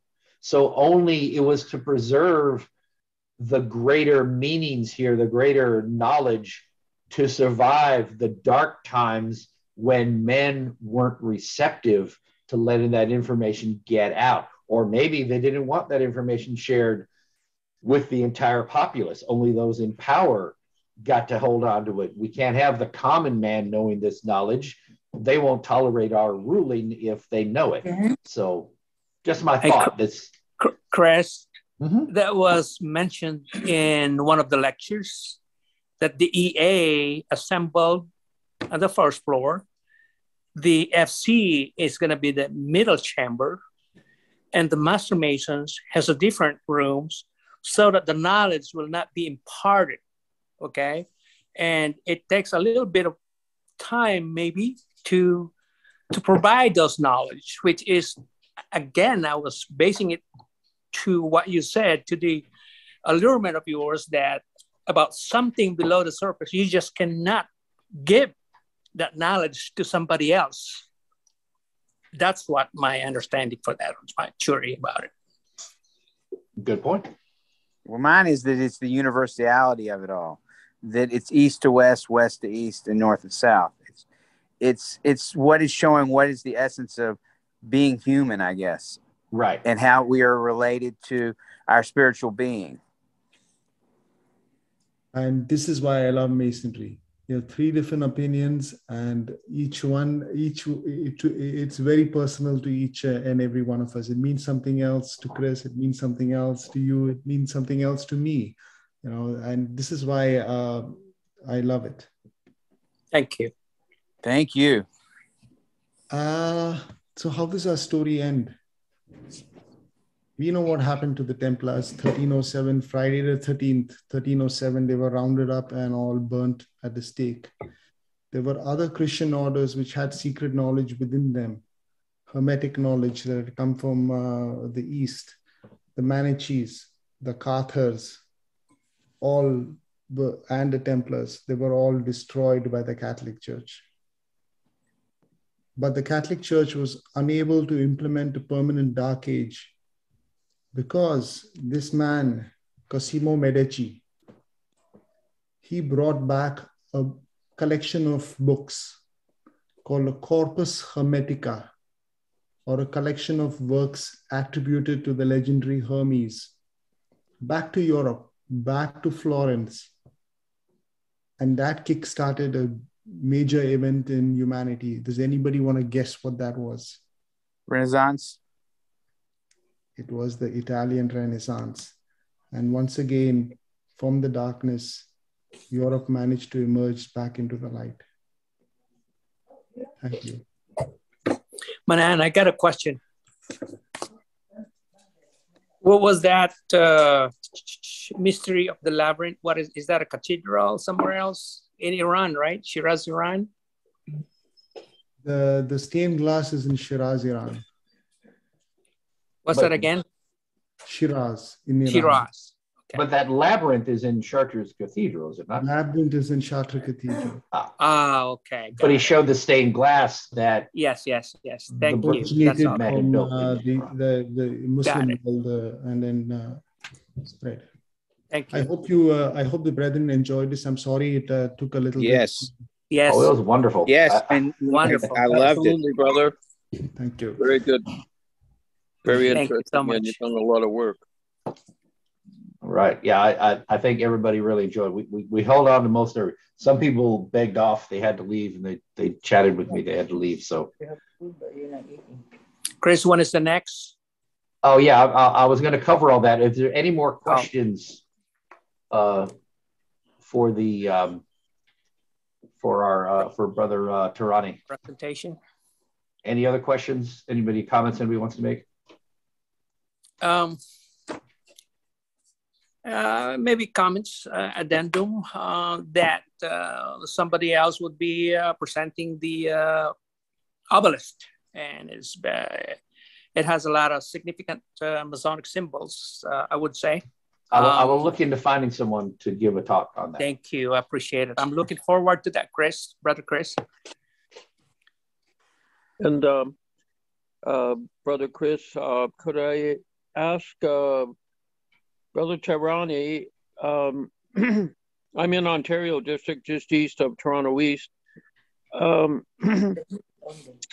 don't know. Are we friends already? Can you share your email in the chat, or share it to Chris and then he can share it to me? Would you mind?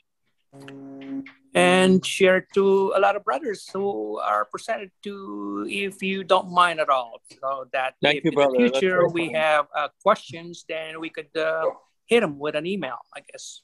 Thank you. If that's okay. And it might help him as I think he found out a few new ideas from the questions. Yeah, and if you guys are interested in me coming to your lodge in a Zoom call and actually sharing the same presentation, I'm happy to do so as long as the timing works out for me. And yeah, I enjoyed giving the present. I enjoyed researching the material. It is quite fascinating. I found the ISIS connection really shocking. And the Ark of the Covenant. I've been doing a lot of research on the Ark of the Covenant, and I know the Nazis dug extensively around Rennes-le-Château looking for the Ark of the Covenant. Yeah. And other places within France. And there are theories on the Ark of the Covenant that are covered in my, I gave a presentation on the Manitoba Legislative Building. I don't know if there's interest here in this group, but I can give the same presentation. I'd be happy to bring you back, Brother Tehrani. Yeah, please. I think there's several things you touched on and said, well, it deserves another talk. So by all means, we can't cover it all in 1 hour. We're running up on 12. So, but that's good. There definitely seems interest, and we enjoyed your presentation. I'm sure people have to have you come back. Thank you.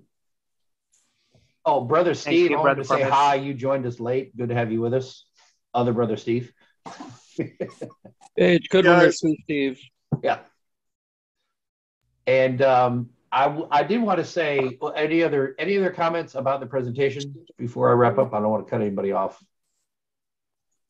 Outstanding. I enjoyed it, Chris. I really enjoyed it. It was been very interesting. Yes. Thank you. Very. I think this is definitely what we the kind of thing that we want to present here. This is exactly the direction we want to take. I did want to mention something. I wanted to start at the beginning, but a couple of people left before I got to say to everybody. But I want to the word of the day, I'll put it that way, is edify or edification. To edify is to instruct or improve someone morally or intellectually.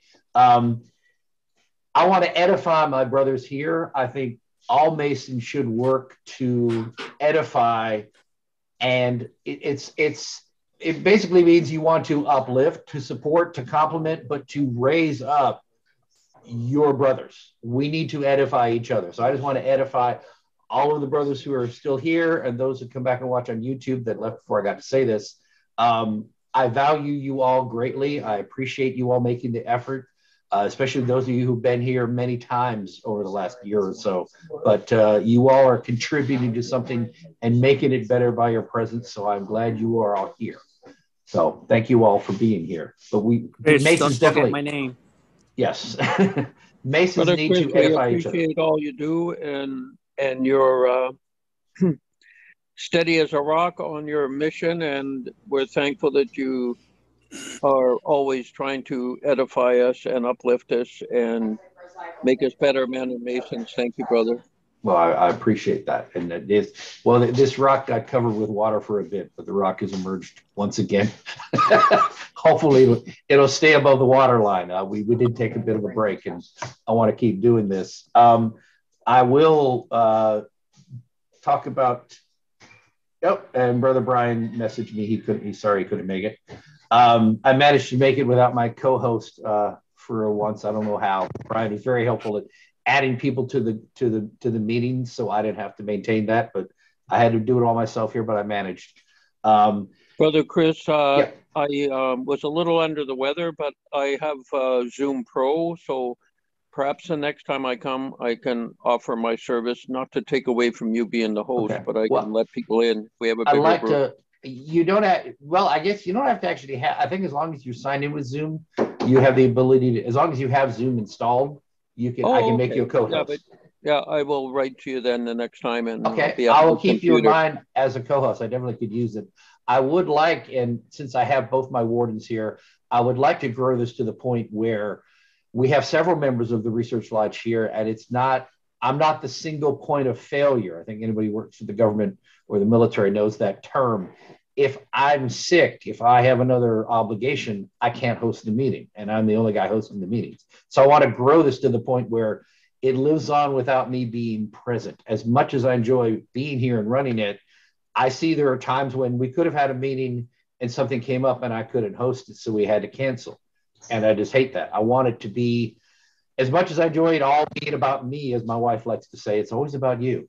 I don't want it to have, I don't want it to have to always be about me. I'm happy to be the catalyst that makes it start. But if I can rely on other people, so I'm not a single point of failure, this thing can go on if I can't make it 1 week. So I want to get to that point. Next Saturday, February 19th at 10 a.m., we are meeting in person. And unfortunately, both the master and myself will not be there. I have a funeral. Sadly, a good friend of mine, a brother, Jack Pallett, has passed. He and his wife were very active in Job's Daughters when I was in DMLA, and their daughter and I have been friends for a long time. And he's recently passed. He's been sick for some time, but his memorial will be on Saturday at some time. So I'm just going to plan on that, regardless of what time it is. I can't make it up to Richmond and back, so I will not be there. No, Rooster's under the weather, so he will not be there. So our very capable brother Robert Chuck Bronson will be our senior warden. Will be presiding. I will be there. Yes, I will be there. And we appreciate it. Brother Joe Martinez, who spoke here, and he'll be speaking again in the unstated meetings. He will be our guest speaker, and he will be speaking on the application of esotericism in the craft. I'm really disappointed that I won't be able to be there for that. But that is going to be next Saturday, and this will go out in the emails and all, but I'm letting you all know. They'll be next Saturday at 10 a.m. in person in beautiful Highland Springs. 2 weeks from today, I always like to announce our upcoming unstated. Brother Stephen Tieft will be our guest speaker. He will speak on American military lodges. Is that you, Steve? Okay, I just have Steve. Are you Steve Tieft? Yeah, that's me. Am I saying it right, Tieft? You are. Okay, I'm sorry. I only have your first name, so I don't know. Well, good. I'm glad you made it, at least for most of this. Steve will be speaking on American military lodges through the ages. I'm very much looking forward to that. That will be on Saturday, February 26th at 10 a.m. So I'm managing to line up actually a month ahead of time. I'm doing my best to get several speakers lined up, so I'm not scrambling the week of. It's like, who am I going to talk this week? So I'm trying to buffer it out. I want to announce there's going to be a very special unstated meeting in March or April. No, probably March or April. We have been asked by the Masonic Herald, which is our paper or our magazine for this Grand Lodge, Virginia. The Masonic Herald asked me to write an article on the research lodges in Virginia, and they wanted me to interview a few people from the other research lodges. So we decided it makes sense to have an unstated meeting where the panelists will be wise and well-informed brethren from each of our 5 research lodges in the state, and I'll ask them various questions about how their research lodge is different from the others, what they do, what they focus on, and some of the history of them, what significant things have they done in the past. So I got away with turning an article into one of our unstateds and get them on here to do a panel discussion of everybody, which should be a lot of fun. And then I'll be able to take a transcript of that and write my article from that. So that'll be really good. That'll be upcoming. I'll announce it. But this is a way to bring attention to the research lodges for the whole state of Virginia and all the Masons who don't know much about it. This will be in the Herald, telling more brothers about the research lodges. it also helps me get some good panelists on here and have a good discussion specifically about the research lodges. I think that'll be good for everybody. So all the way around, it's a multiplier. I'm getting a lot of, squeezing all I can out of this concept. But it's an honor to be asked to write a paper for an article for the Herald, and a chance to bring more Masons into the fold. Because we have other research lodges, and some of them have attended here in the past, where the Shelby Chandler is big with Civil War and George Washington Lodge Research and others. So that's going to be a lot of fun. So basically every 2 weeks, I plan to have an unstated meeting. If we have to adjust, I planned it around our stated, so we're not interfering with that, of course, but I will keep having these every 2 weeks through 2022 as much as I can. I'll try to have different speakers and have a little variety here. Oh crap, we lost Brother Tehrani, but okay. Anybody else have any wrap-ups, anything you want to say before we break? I appreciate you all sticking out to the end, the last 8 of you. Brother Chris, it's wonderful to be back with my brothers to the south, and I'm going to keep in touch with Brother Tehrani. And I have 2 brothers up here that could speak as well, so I will talk to them, and we'll connect. A couple of good topics I know, and one brother's written a book on Robert. Have you ever had Robert Lund, L-U-N-D? I did, yes. He gave a talk here. Yeah, before, he's done the 3 books, 1, 2, 3. But anyway, he's very, depends if you got something to plug in there. He'll be glad to do it. I've already spoken to him. I'd be happy to bring him back. Yes, I remember it was one of our early speakers. The second and the third degree, all the esoteric symbols, and he explains them quite well. Yes, and I appreciate that. Any of you, if you know of it, if you're willing to be a speaker, or if you have someone that you want to recommend as a speaker, they can email me or contact me on Facebook. I'm more than happy to sign them up. I want to get a good variety of speakers in here. And since I'm doing it every other week, I definitely am going to need constant flow of speakers. So any ideas, I'm more than receptive to ideas you have for ideas. Thank you for your good work. Any brother, anything else? I've appreciated this. It's been a wonderful. Yeah. I've enjoyed it today. Very good. I'm a shy, bashful person myself, and I'm not much to speak. I'm a good listener, but I'm not no big talker. Well, you can just fund the operation. That's all we ask. And he enjoys the knife and fork part of the meeting too. Like we all do. We all do. You just admitted we all do, Brother Rooster. Yeah. Yep. Very good. Okay. Yeah. Thank you all for coming. You all have a wonderful weekend, and I'll see you all soon. Blessings to everyone. Everybody have a wonderful day. Thank you. You have a great weekend, rest of you, everybody. Blessings to your family that had the loss there, the good brother. Yes, thank you. All right. Bye-bye.